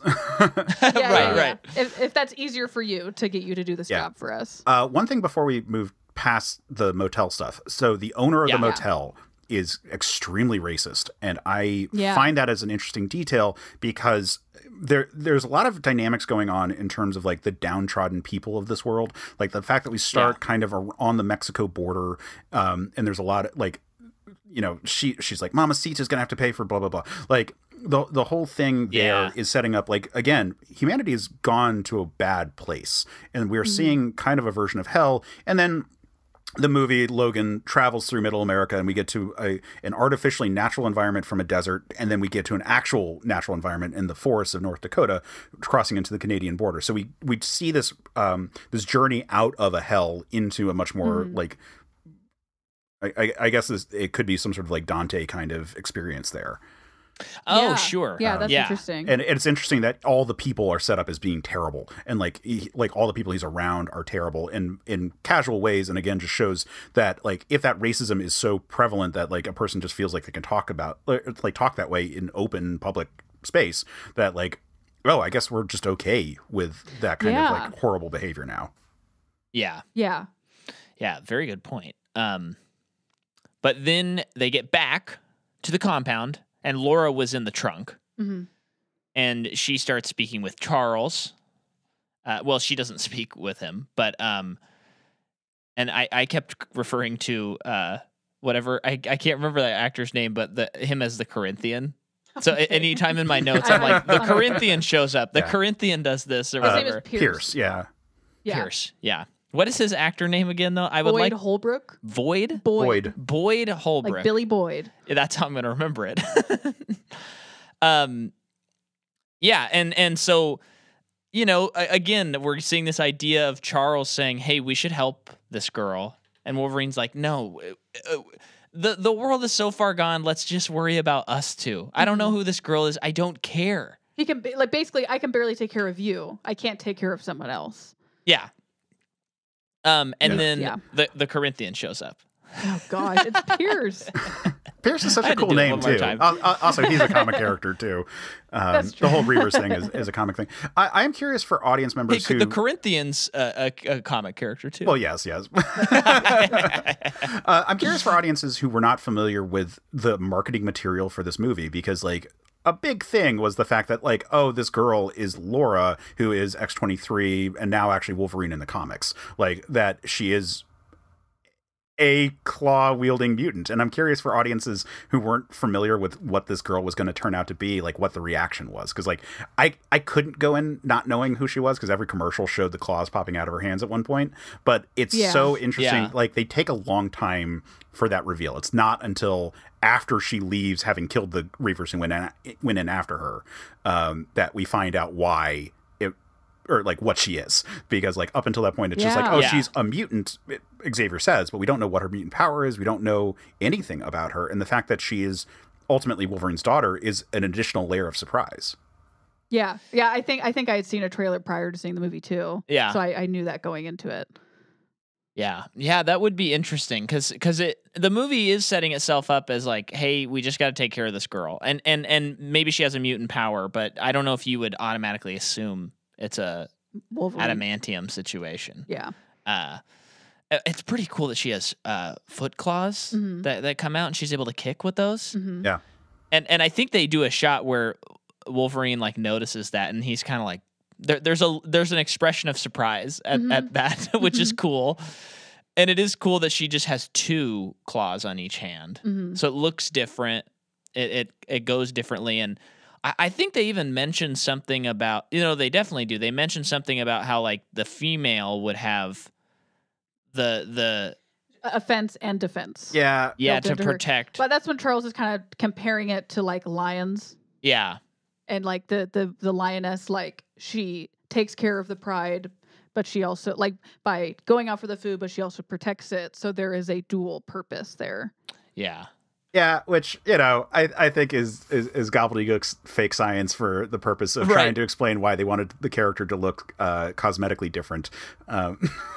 Which yeah, I mean, it's like I don't need an explanation for that. It just looks cool. Yeah, Marvel has had a long history with atavistic human or like augmented humans, but by way I mean like beast type characters, and like there's a weird tradition of like all kinds of permutations of that. There was one phase where they were like, oh, Wolverine's not actually a mutant. This was Earth X, where it's like, oh, he's not actually a mutant. He's what a human would look like if they didn't have the X gene added to them. Weird stuff. There was the Stan Lee 2009 or 2099 book, Ravage, where they were like, oh, there was actually ancient humans who had claws and horns. Oh, wow. Weird track on all this. And the idea that like Wolverine's daughter would have like a different claw layout just doesn't make any anatomical sense for like how animals work. Like that level of sexual dimorphism just doesn't make any sense. But it was like, the only thing that would make sense is because she was basically genetically modified, that they could modify that within her. Yeah. And add the defense mechanisms Well, within her. I mean, I think it Here's makes what I sense will for her to say. have foot claws. Like, I think, Yeah. like, there's when Wolverine has that look, I was wondering, like, is he wondering, like, have I just never tried to pop the claws in my feet? Yeah. I always felt it was a jealousy. But what I do like about the moment of them clarifying it is I don't really care what the explanation is, but it does show that Professor X does have like some lucidity, and he can Yeah. still think like science minded, and he still cares about all of this extra stuff, and he's still, a professor. Yeah. And so in that regard, I like that they point it out, even though it's like you said, it's gobbledygook. It doesn't really make any sense when you compare it. Because even when I was sitting there, I'm like, yeah, but the males have claws on, like lion claws are on all 4 feet for Yeah, both sexes. What are we talking Yeah. about? Yeah. Yeah, I mean, can you imagine if, like, just women just had an extra toe? Like, Right. That's the toe that protects, the whole child family. or whatever. But yeah, so and I love in this moment where Laura kills the mercenaries off screen that come in at first, and then she just walks out and she takes the head of one of them and throws it at Pierce. Yeah. Whoa. yeah, and you see how scared Pierce is. We talked about this before. Yes. His portrayal there is so good, and then you get the slow, like, claws popping out of her hand. Again, if an audience member didn't know this was supposed to be Wolverine's daughter, this is such a good reveal. The problem is every commercial had it. Right. I know. I love his portrayal too, because I feel like the easiest way to play it is just he's straight faced and tough the whole time.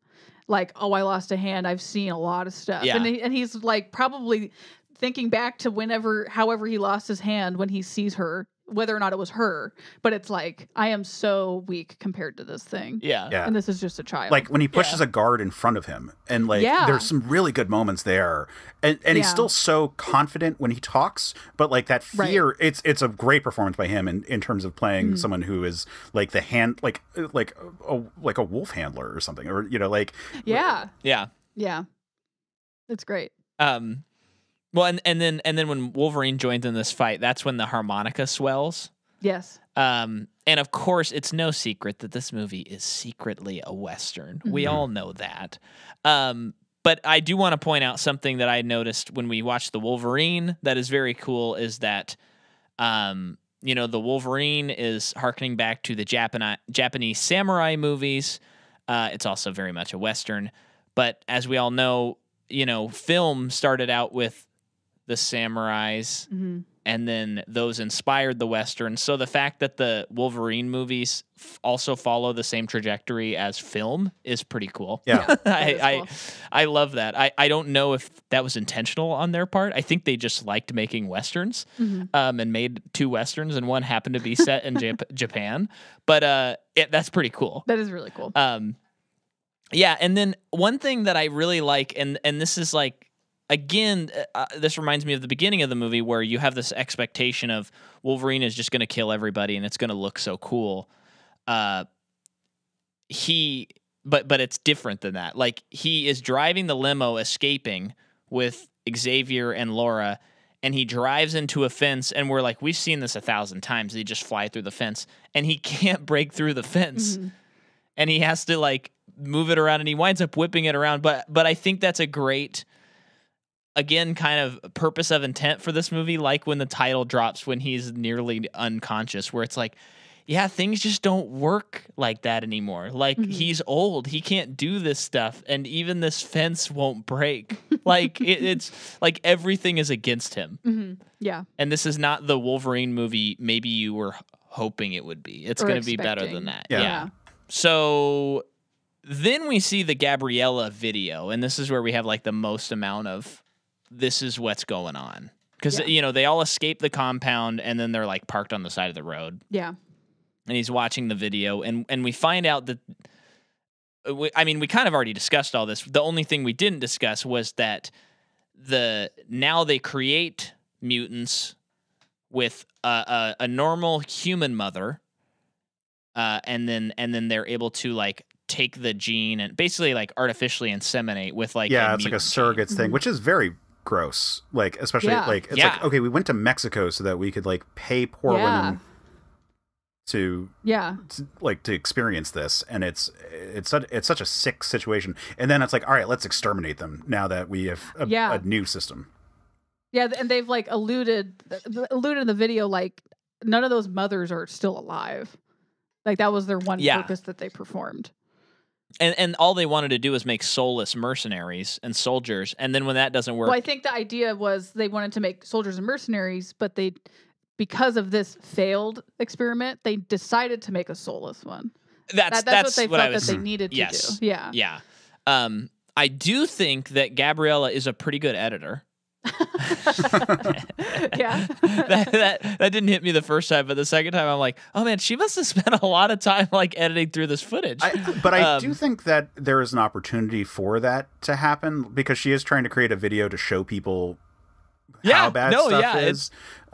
So I like when you're dealing with like a found footage kind of movie, there's always like wait, who cut there? Like, why did they do that? And this is one of the times where it like makes more sense that someone would like cut out footage that wasn't relevant, and like there would be a no to film at times where we could get good clips. So I think it makes enough sense.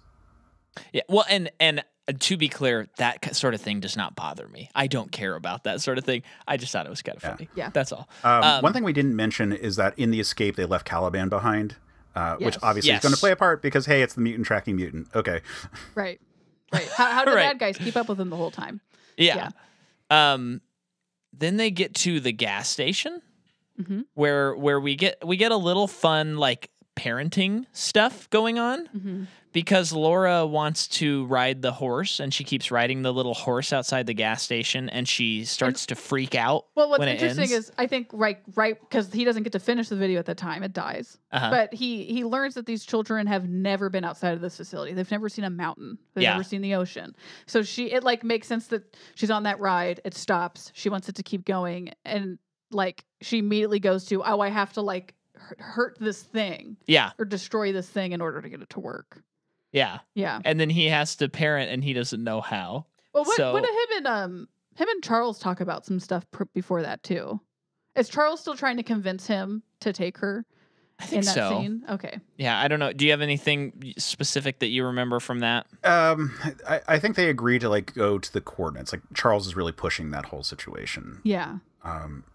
If for no other reason, they know that the other children are all like, because like different nurses took children when they tried to sequester them away, so that we know that Gabriella had Laura, but the other kids are also running separately. Yeah. But I love when she freaks out in the gas station, and she's about to like attack, or about to really hurt the gas station clerk. And then Logan comes in, and he stops her, and he says, "Do you have a phone charger?" He grabs the phone charger. Well, and he just walks off with it too. Like yeah. Like the gas station attendant is just trying to stop her from stealing stuff. And so she flips him over and is about to stab him, and he's like, "No. Do you have cell phone chargers?" And then like he just grabs them, they walk out. He doesn't like leave money on the table or anything. No. But I do love it's just a fun touch where he looks at the cigars, and he's not gonna grab them, and then he just grabs a handful and walks out, and I'm like, heck yeah, I love that. Yeah, he's better than Laura, who is just a complete wild child at this point, but he's still he's still Wolverine. Yeah. Right. And, movies about parenting, he doesn't know how to parent. He did not make that situation better. He just ended the situation. That's all he could think to do. Right. And then just get some stress-relieving cigars. But then they get to the hotel. They watch the movie Shane, which we planned on watching last night because we haven't seen it. Yeah. But I got home too late, and we didn't want to watch a movie. So sorry, folks. I shouldn't have let you know that we didn't do the amount of research as we had hoped. Have you seen Shane? I have not. Ah, man. Yeah. Well, I will watch it at some point. But yeah, classic movie, and there's lines that she then says to Wolverine at the funeral, but we'll save those for then. We won't say those now. And then that's when Wolverine goes to a bar, and he buys a car, and then buys he goes a car, to a bar, and he looks at the comics. That's right. And we see this like you were saying earlier, this idea that there's like the tabloid versions of the X-Men that exist in this world. and he's seeing, oh, Eden is just something that's in some comic book issues. And in the issues, there are the coordinates. Mm-hmm. So it's not even, to him, it's not even real.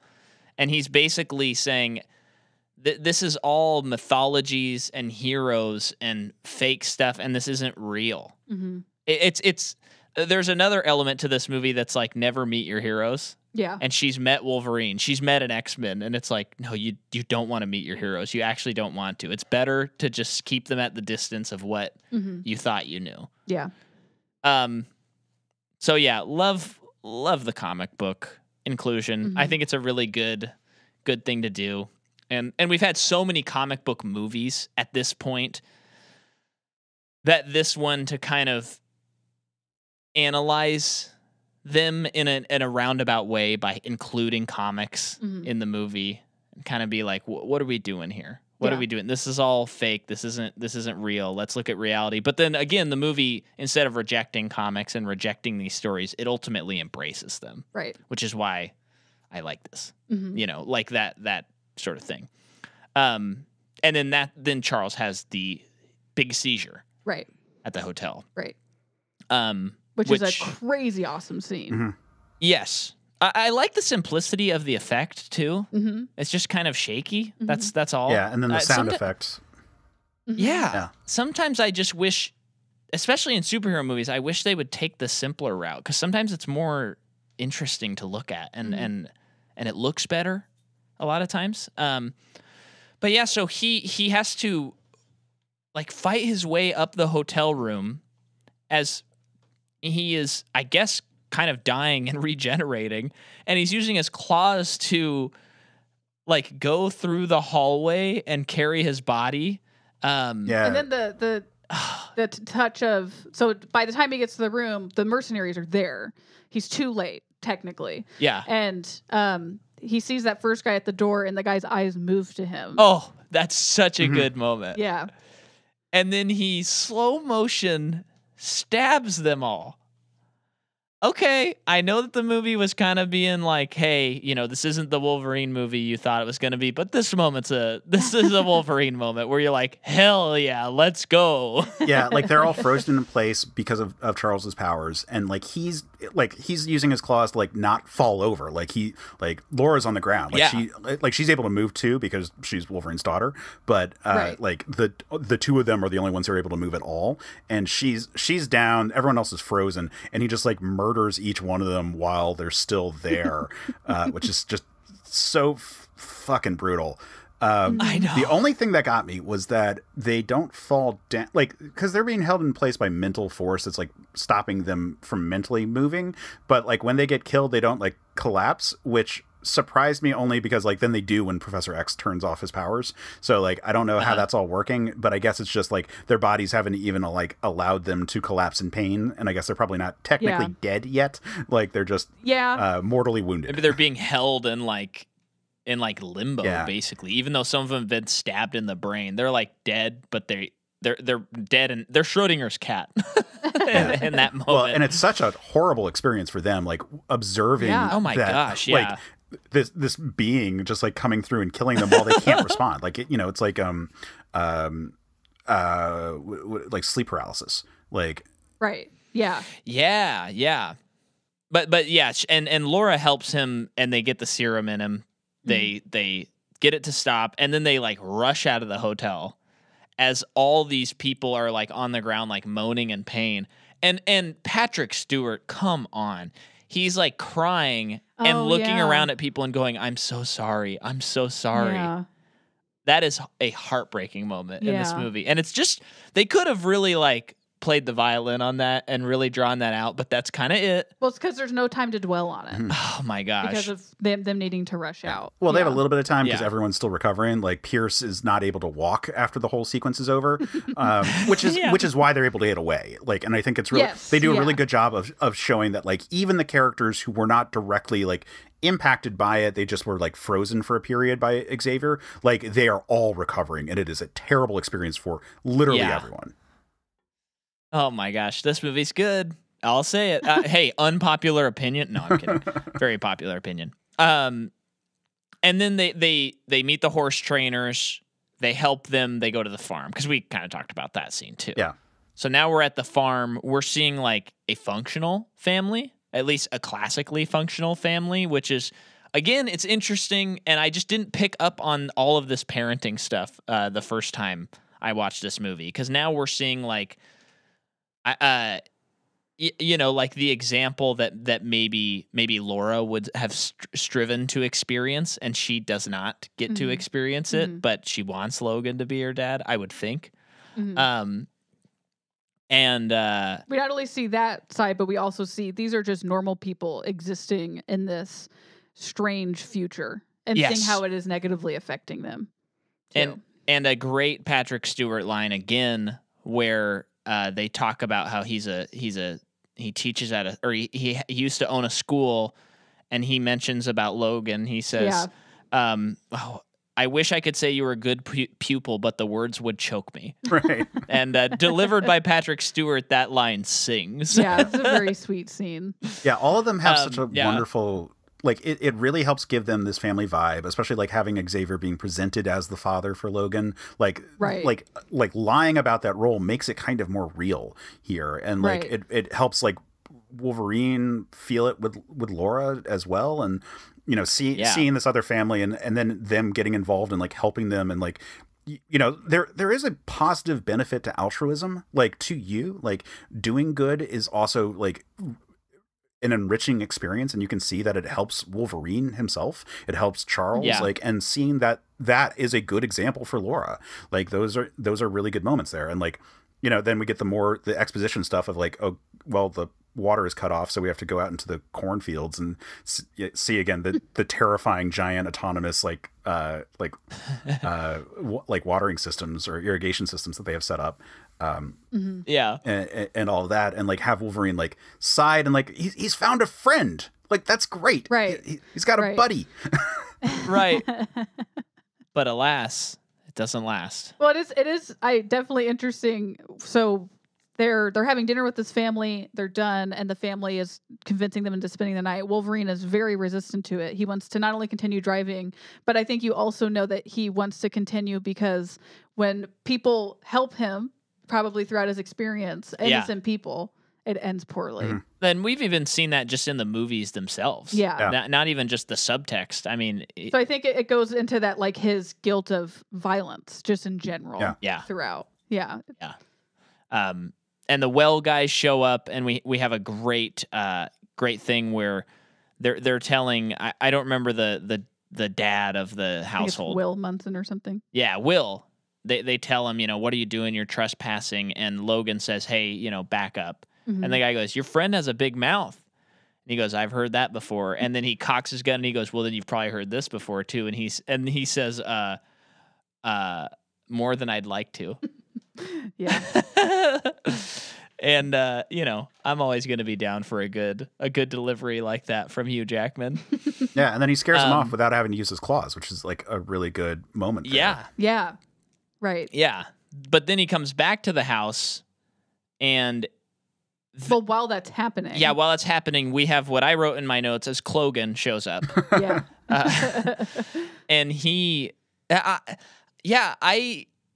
guess because it'd been 6 years since I'd seen this movie, I forgot that the family's just all murdered. Yeah, me too. And it's pretty sad. Because they have so little screen time, but they really make you attached to those characters. Yeah, the worst of it is what happens to Will. Like, it's terrible what happens to all of the family, but Will himself sees this horrible thing, like, is assaulted by this, like, by X-24, the Logan clone, and, like, then, like, raises his gun to Logan because it feels like this ultimate betrayal.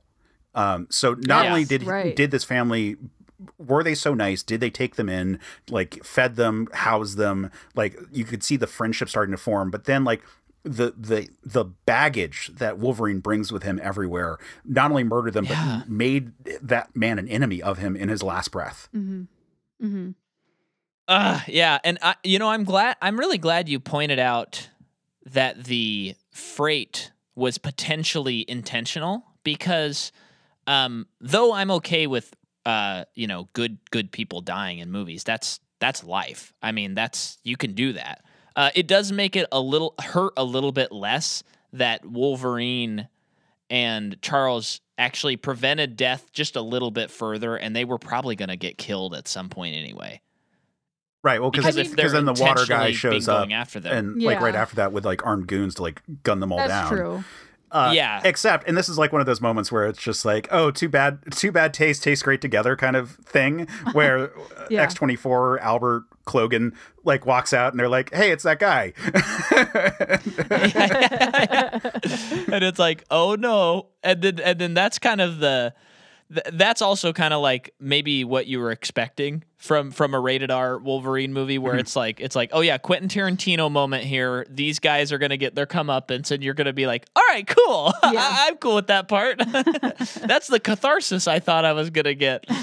So he's just tearing them apart, and that feels. I think that's the moment where Hugh Grant's kind of like Richard Grant.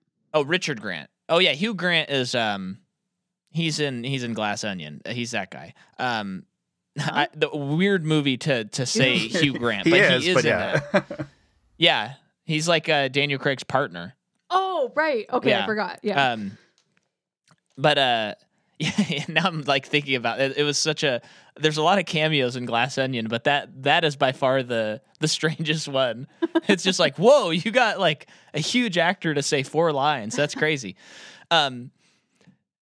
All of this to say, Richard Grant. I almost got it wrong again. Richard Grant. Cary Grant. Is yeah, oh my gosh, yeah, not even to mention him. He's seeing this going down, and he's going, hey, X-24, stop, come back, listen to me, and it's not happening. And this is the moment where he's realizing, like, this also doesn't work. The soulless mercenary doesn't work. Like everything I've been trying to do is not working. Yeah. And Pierce, I mean, again, the fear thing, he's just kind of hanging out. He is like he's not anxious to get into the battle here. Mm-hmm. And then we have a classic thing that happens. Caliban gets a little redemption by taking a couple of grenades when no one's looking, lighting them up, and blowing himself up, and only being the one that dies, but attempting to kill some of the bad guys. Yeah, but at least taking himself out of the picture, because like Caliban was tortured into helping, and like was doing his best to not help as much as he could. But like, there's only a limit to like what a person can do, especially someone who like had previously responded in such a way by functioning as like as a tracker for villainous groups. Like, he just doesn't have the willpower in the face of it, and it's not a slight against him, because who would? Like, only the most like resolute people could endure that kind of torture and like completely not give in. And so for him, the way for him to like resist it is by killing himself. Yeah. But they eventually escape. Well, but he has to get Charles. Charles has been. No, yeah, they had to. Charles is stabbed initially. Yeah, he fights his clone, but the thing is, when he comes back, the clone takes Laura, and Wolverine, seeing this, his first response is, rather than chasing after her, he goes in to check on Charles, and that's again a big thing, that Charles is the thing that he really cares about here. Yeah. Yep. So yeah, and much like Shaggy, he says to him, "It wasn't me." Okay, Micah. So he gets Charles, loads him into the truck, and is telling him like, "Well, we're gonna get you help. Everything's gonna be okay. Hold on." And then Charles just slips away. Yeah, it's heartbreaking. It's truly heartbreaking. It was a bummer both times that Charles dies, but the story earns it. I'm not in any way saying that the family and Charles shouldn't have died in this movie. I think the movie is better because of it, but because I am so invested, it's like, no, Charles can't die though. When Wolverine, like we were saying earlier, when he picks up Charles and is saying like, "It wasn't me, it wasn't me, it wasn't me," it's so childlike. It really breaks your heart. It really does. It really does. And then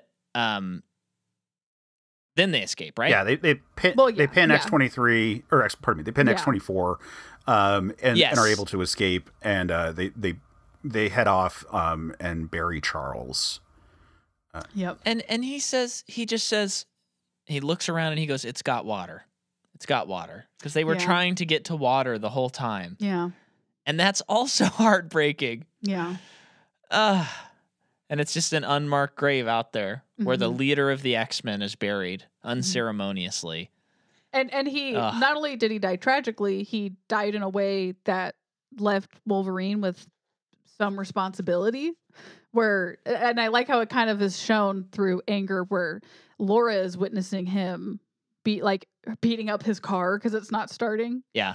And it's because he's angry about Charles, like, more than anything. But I think it's also just like it wasn't supposed to happen this way, Yeah. you know. And then he passes out. Yeah.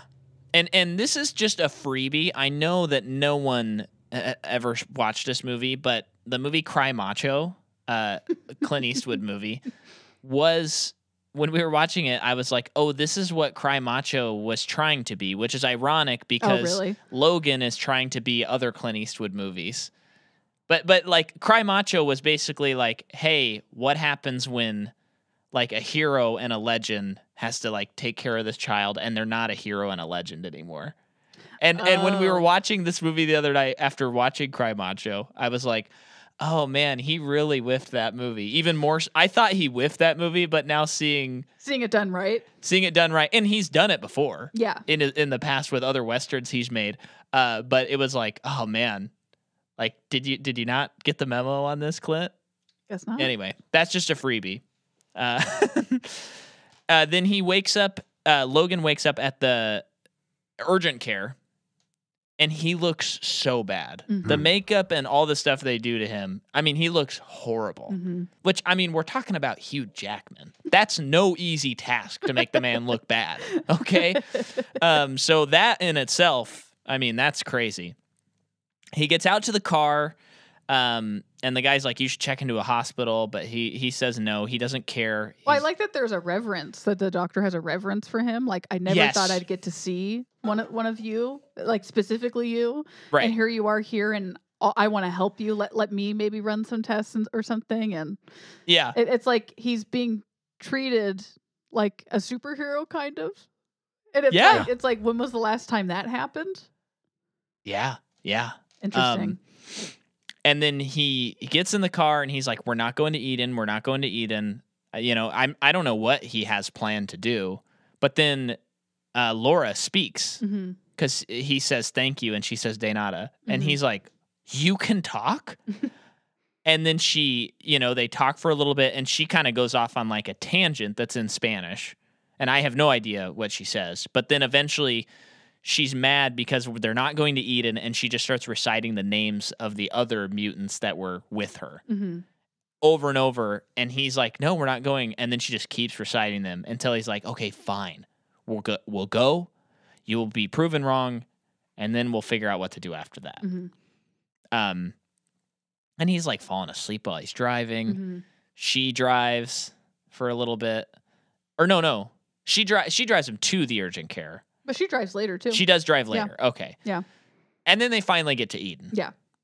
Are we good? Was there anything we needed to cover in between? No, they don't explicitly arrive at Eden, like when they pull off and she's to like rest, and that's when she goes and finds them. Like they are there effectively, like we find out. But there is this like moment of her like looking after her dad that I think is really nice, and it's transferring the same relationship that Logan had with Xavier.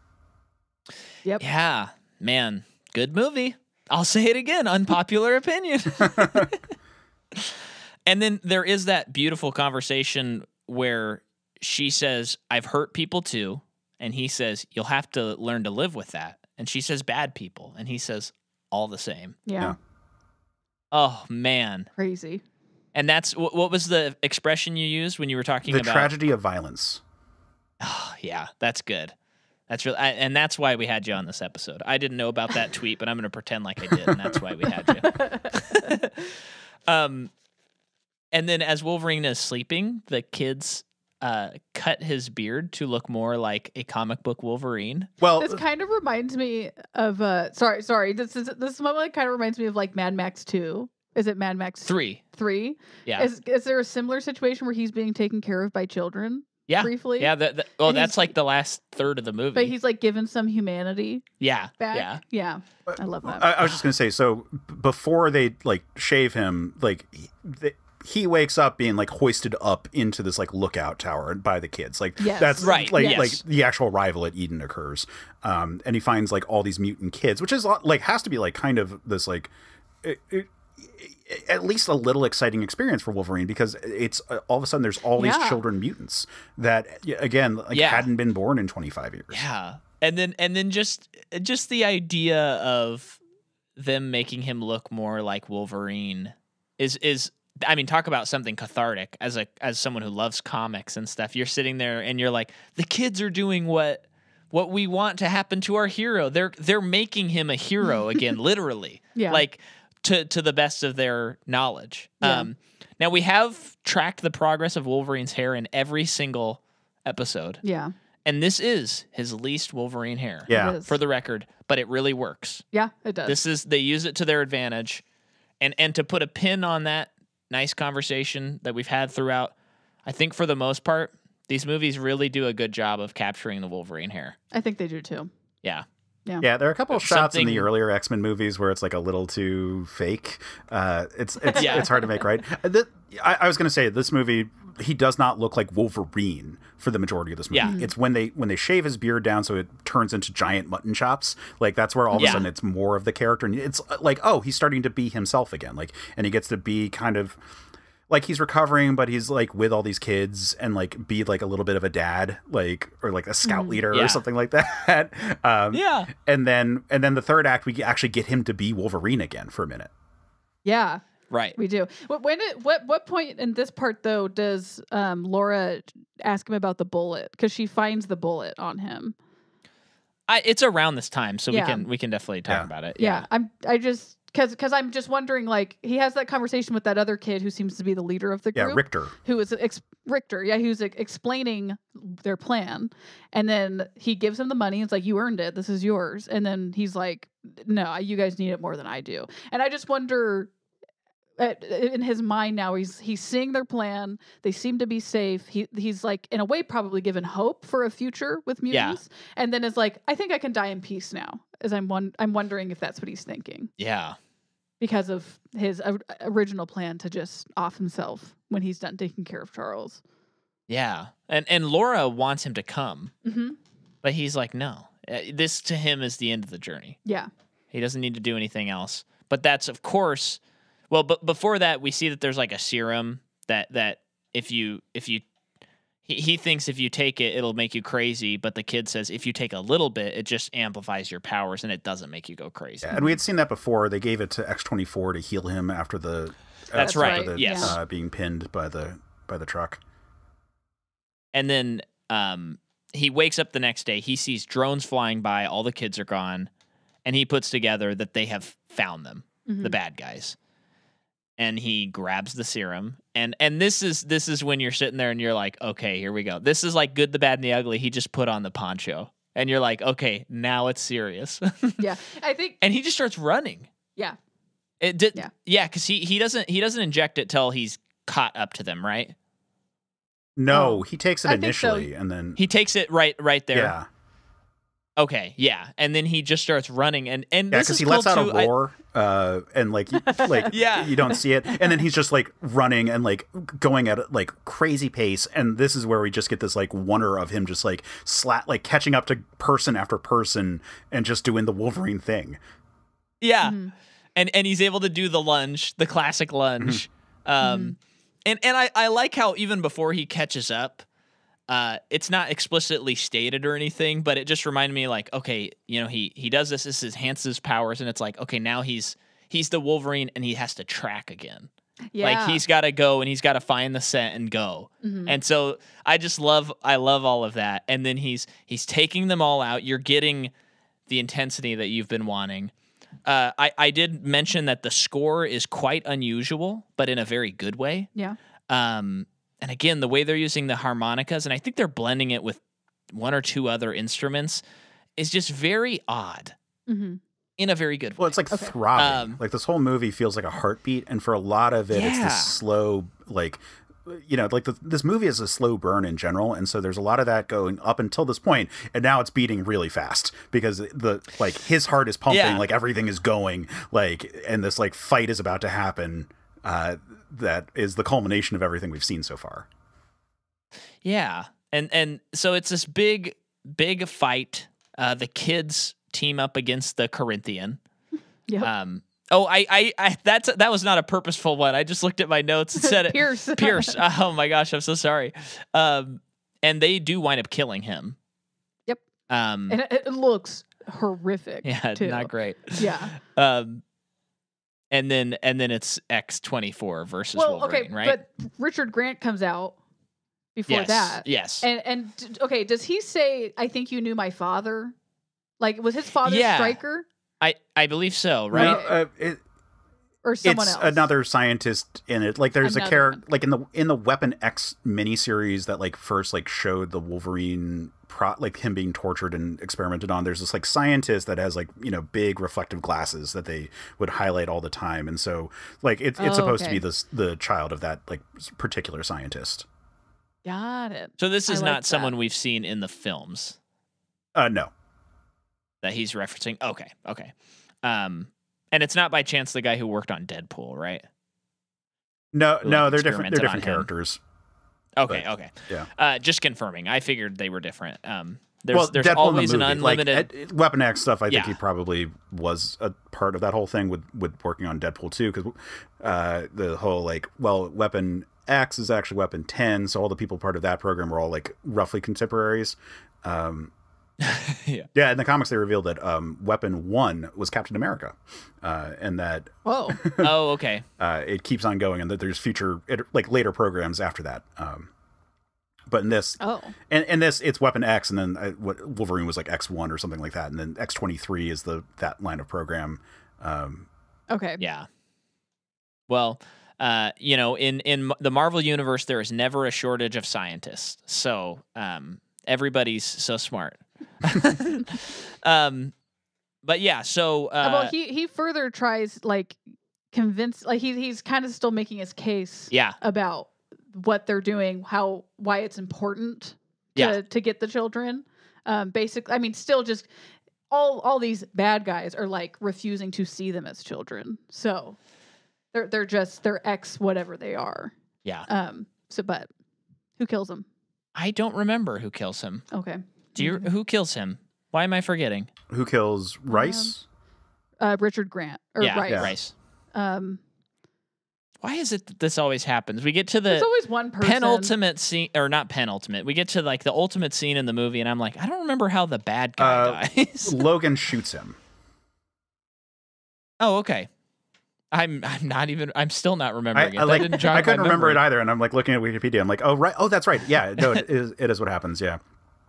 Because Wolverine, the drug starts to wear off, and so so while this is all going on, he gets a hold of a gun and he shoots Rice, and that's when X-24, who sees Rice as his father, because even though he is like a mostly like mindless like monster, like has some relationship there. That's when he goes berserk and the fight really like goes into overdrive. That's right. Okay. Yes. Yeah, and at that point, like you said, Wolverine's the serum has worn off on him, so it is kind of like there is no chance. Yeah. But the kids just need to get away. And he throws him on the log. Yeah. And like stabs him through the heart. Mm-hmm. But then Laura knows about the adamantium bullet. Mm-hmm. She shoots him in the head and kills him. Mm-hmm. Great. Mm-hmm. And then she goes to Logan, and Logan tells her, "Don't be what they made you." Yeah. Oh. And then he says, "So this is what it feels like." Referring to when Charles asked him at the dinner table to just experience the love that's here and experience the family. Like, is that what he meant? Because I was thinking death. That's what he meant.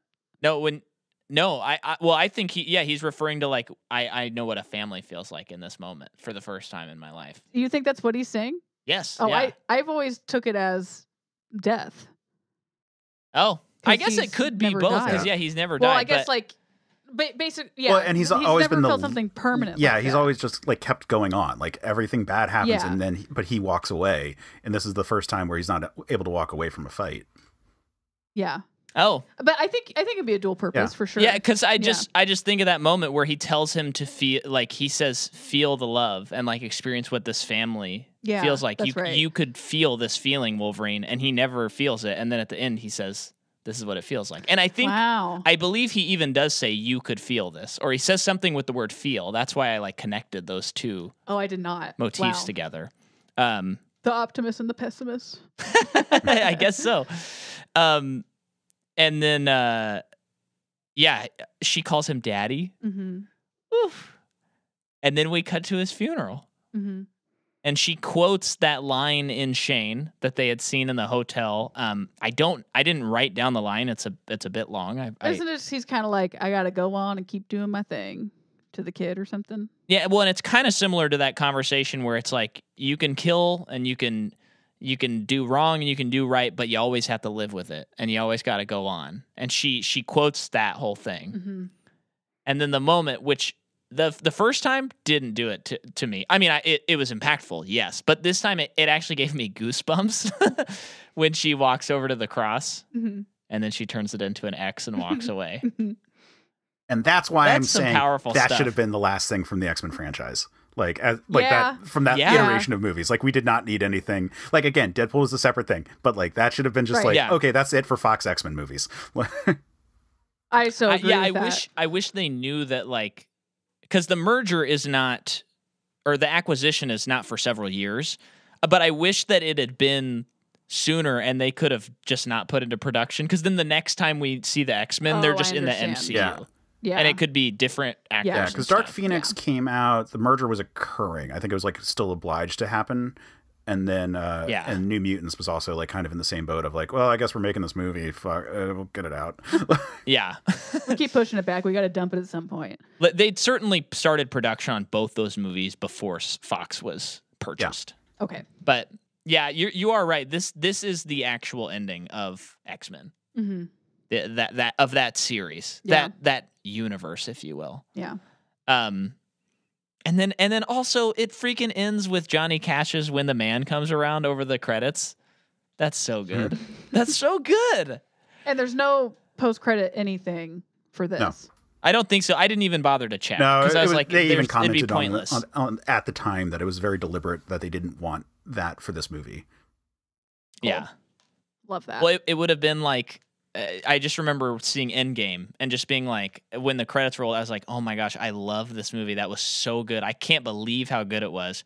And as the credits are going, I'm like, don't you dare do a credit scene. Mhm. That would ruin this. I maintain in a that way. Stan Lee talking to the Watcher could have been a good, like, or Well, rather, if it was Stan Lee related, that would be Yeah. different. Yeah. I really. But he had passed by then. hadn't he? They Or filmed had stuff he with him. not? He's in No. Endgame. They DH him, Yeah. which is like a weird last scene for him. But I Yeah, and he's in Captain Marvel. That's his last one, which was well, Captain no, that Marvel was came before before. Endgame. His No, wait, last yeah. appearance is in the 70s. They show he like shouts from a That's car right. at them, and it's like that. I would have liked to have like one more where he's because they had established he's like a Watcher or something like a Watcher, and have him on the moon Yes, that's looking right. down and just say, Yeah. "I'm a true believer," and then like that Yeah. that would have been That would have been pretty that would cool. have been dope. But you know. Or just saying Excelsior, one of those two. Oh man. But yeah, that's Logan. This movie is fantastic. Yeah. And I mean, earlier this year, the first series we covered this year was The Man with No Name. So this is a good, good. This year has been full of the Western in a way, even though it's mostly been X-Men movies. Yeah. But yeah, that's what I have to say. Any final thoughts from you two on Logan? I think this movie is just so well constructed. Again, like setup and payoff is so laid out throughout this whole movie. Like the world building is really Yeah. solid. Like it's such a slow burn, and like while it is a really good standalone movie, it really rewards you to have like a cultural understanding of superhero movies. Like one of the Yeah. conversations I've had about the problems with trying to do so much of the like in-game or not in-game like the movie, but like the in-game stuff of superhero comics, like to do Dark Knight Returns references or to do the Doomsday fight with Superman. Like the reasons why those are difficult to pull off in a movie now is because we don't have the world that those are trying to subvert. Like Watchmen as a comic is a subversion of comics of the day. Watchmen the movie came out before the MCU was a thing. So like it's just not the same. Like we're not we're not responding to the same stuff. This is a movie that is subverting all of the expectations at this point of what X-Men movies had been about, and like by extension the superhero movies that had come with it. But X-Men was part of, it's Blade, then X-Men, and Spider-Man are the three movies that like launch like the modern landscape of superhero movies. And so that X-Men franchise, to have like a send-off that is like, there was like all these big crazy events, like we were on the Statue of Liberty, we did all, like we were superheroes. And like at the end of the day, we are old and tired and in pain, and all that glamour and glory that we had is so far gone. And to do a commentary on that in this movie, it's just really excellent. And again, like only can happen if you have like that whole sequence of movies leading up to it. Yeah. Yes. Logan coming out as just a first movie for fun, it does not carry the weight that this movie does. Or even like the fifth or sixth movie, like you're saying. And not just even X-Men, like having so many superhero movies that we've seen by now, this movie just stands out amongst most of them because it is subverting those expectations. Yeah, and we've got Hugh Jackman and Patrick Stewart, but like especially Hugh Jackman, who we've seen so much in this role, and to then show his like send off to the character, it works really well. Like, yeah, this movie would have worked okay in a vacuum, but this movie is great because it is not. Yep. Yeah. Love it. So well said. Yeah. Well, hey, Case, what do you got to plug? Well, if we did it, if people want more of my movie takes, they should check out my movie podcast, which is Another Pass, where we look at movies that we find fascinating but flawed and discuss all the hurdles that went into the production and speculate on what could have realistically been done at the time to make them a little bit better. And then every 5 episodes, we look at a movie that had terrible production issues and they overcame it through creativity, basically as a proof of concept of what we're talking about on the regular episodes. Yeah. So when we're recording this, we just concluded our lead up to our 150th episode, where we covered the Planet of the Apes movies in reverse order, going from battle all the way, working our way to our 150th episode, where we celebrated the monumental clusterfuck that was behind the scenes for the original Planet of the Apes, and how amazing that movie ended up being. As an example of that one. But then when we talked about Beneath, we were like, a lot of stuff we would do different because that movie's not very good. We had some trouble with Escape and Conquest because those movies are baller. Conquest or Escape is so good; it's a 70s slice of life comedy. Oh my gosh! Another Pass is my movie show. Check that out. We have a lot of fun talking about all of these kind of stuff. We've done tons of superhero stuff, but it's just we like to talk about movies that we find interesting, but like wish they could have been a little bit better. And then if you'd like mostly my superhero takes, check out Men of Steel, which is a Superman and Superman adjacent podcast. So we'll talk about Superman, but we'll also talk about stuff like Invincible, or like the idea was just to sort of like celebrate, like look at this archetype of the Superman and like those kind of stories, because a lot of media has shifted towards like, man, Batman's so cool, but it's like, but it's also just fun to imagine flying, or to imagine being able to like do something good because you have power. And like that's what a lot of superhero fiction tries to tell you. This movie ultimately settles on that standpoint. Someone has shown up. You have the power to fix things. And we like to like look at those kind of stories. When this episode is being recorded, we just are finishing up our coverage of the death and return of Superman in the in the comics. So check all that out. That's a lot of fun.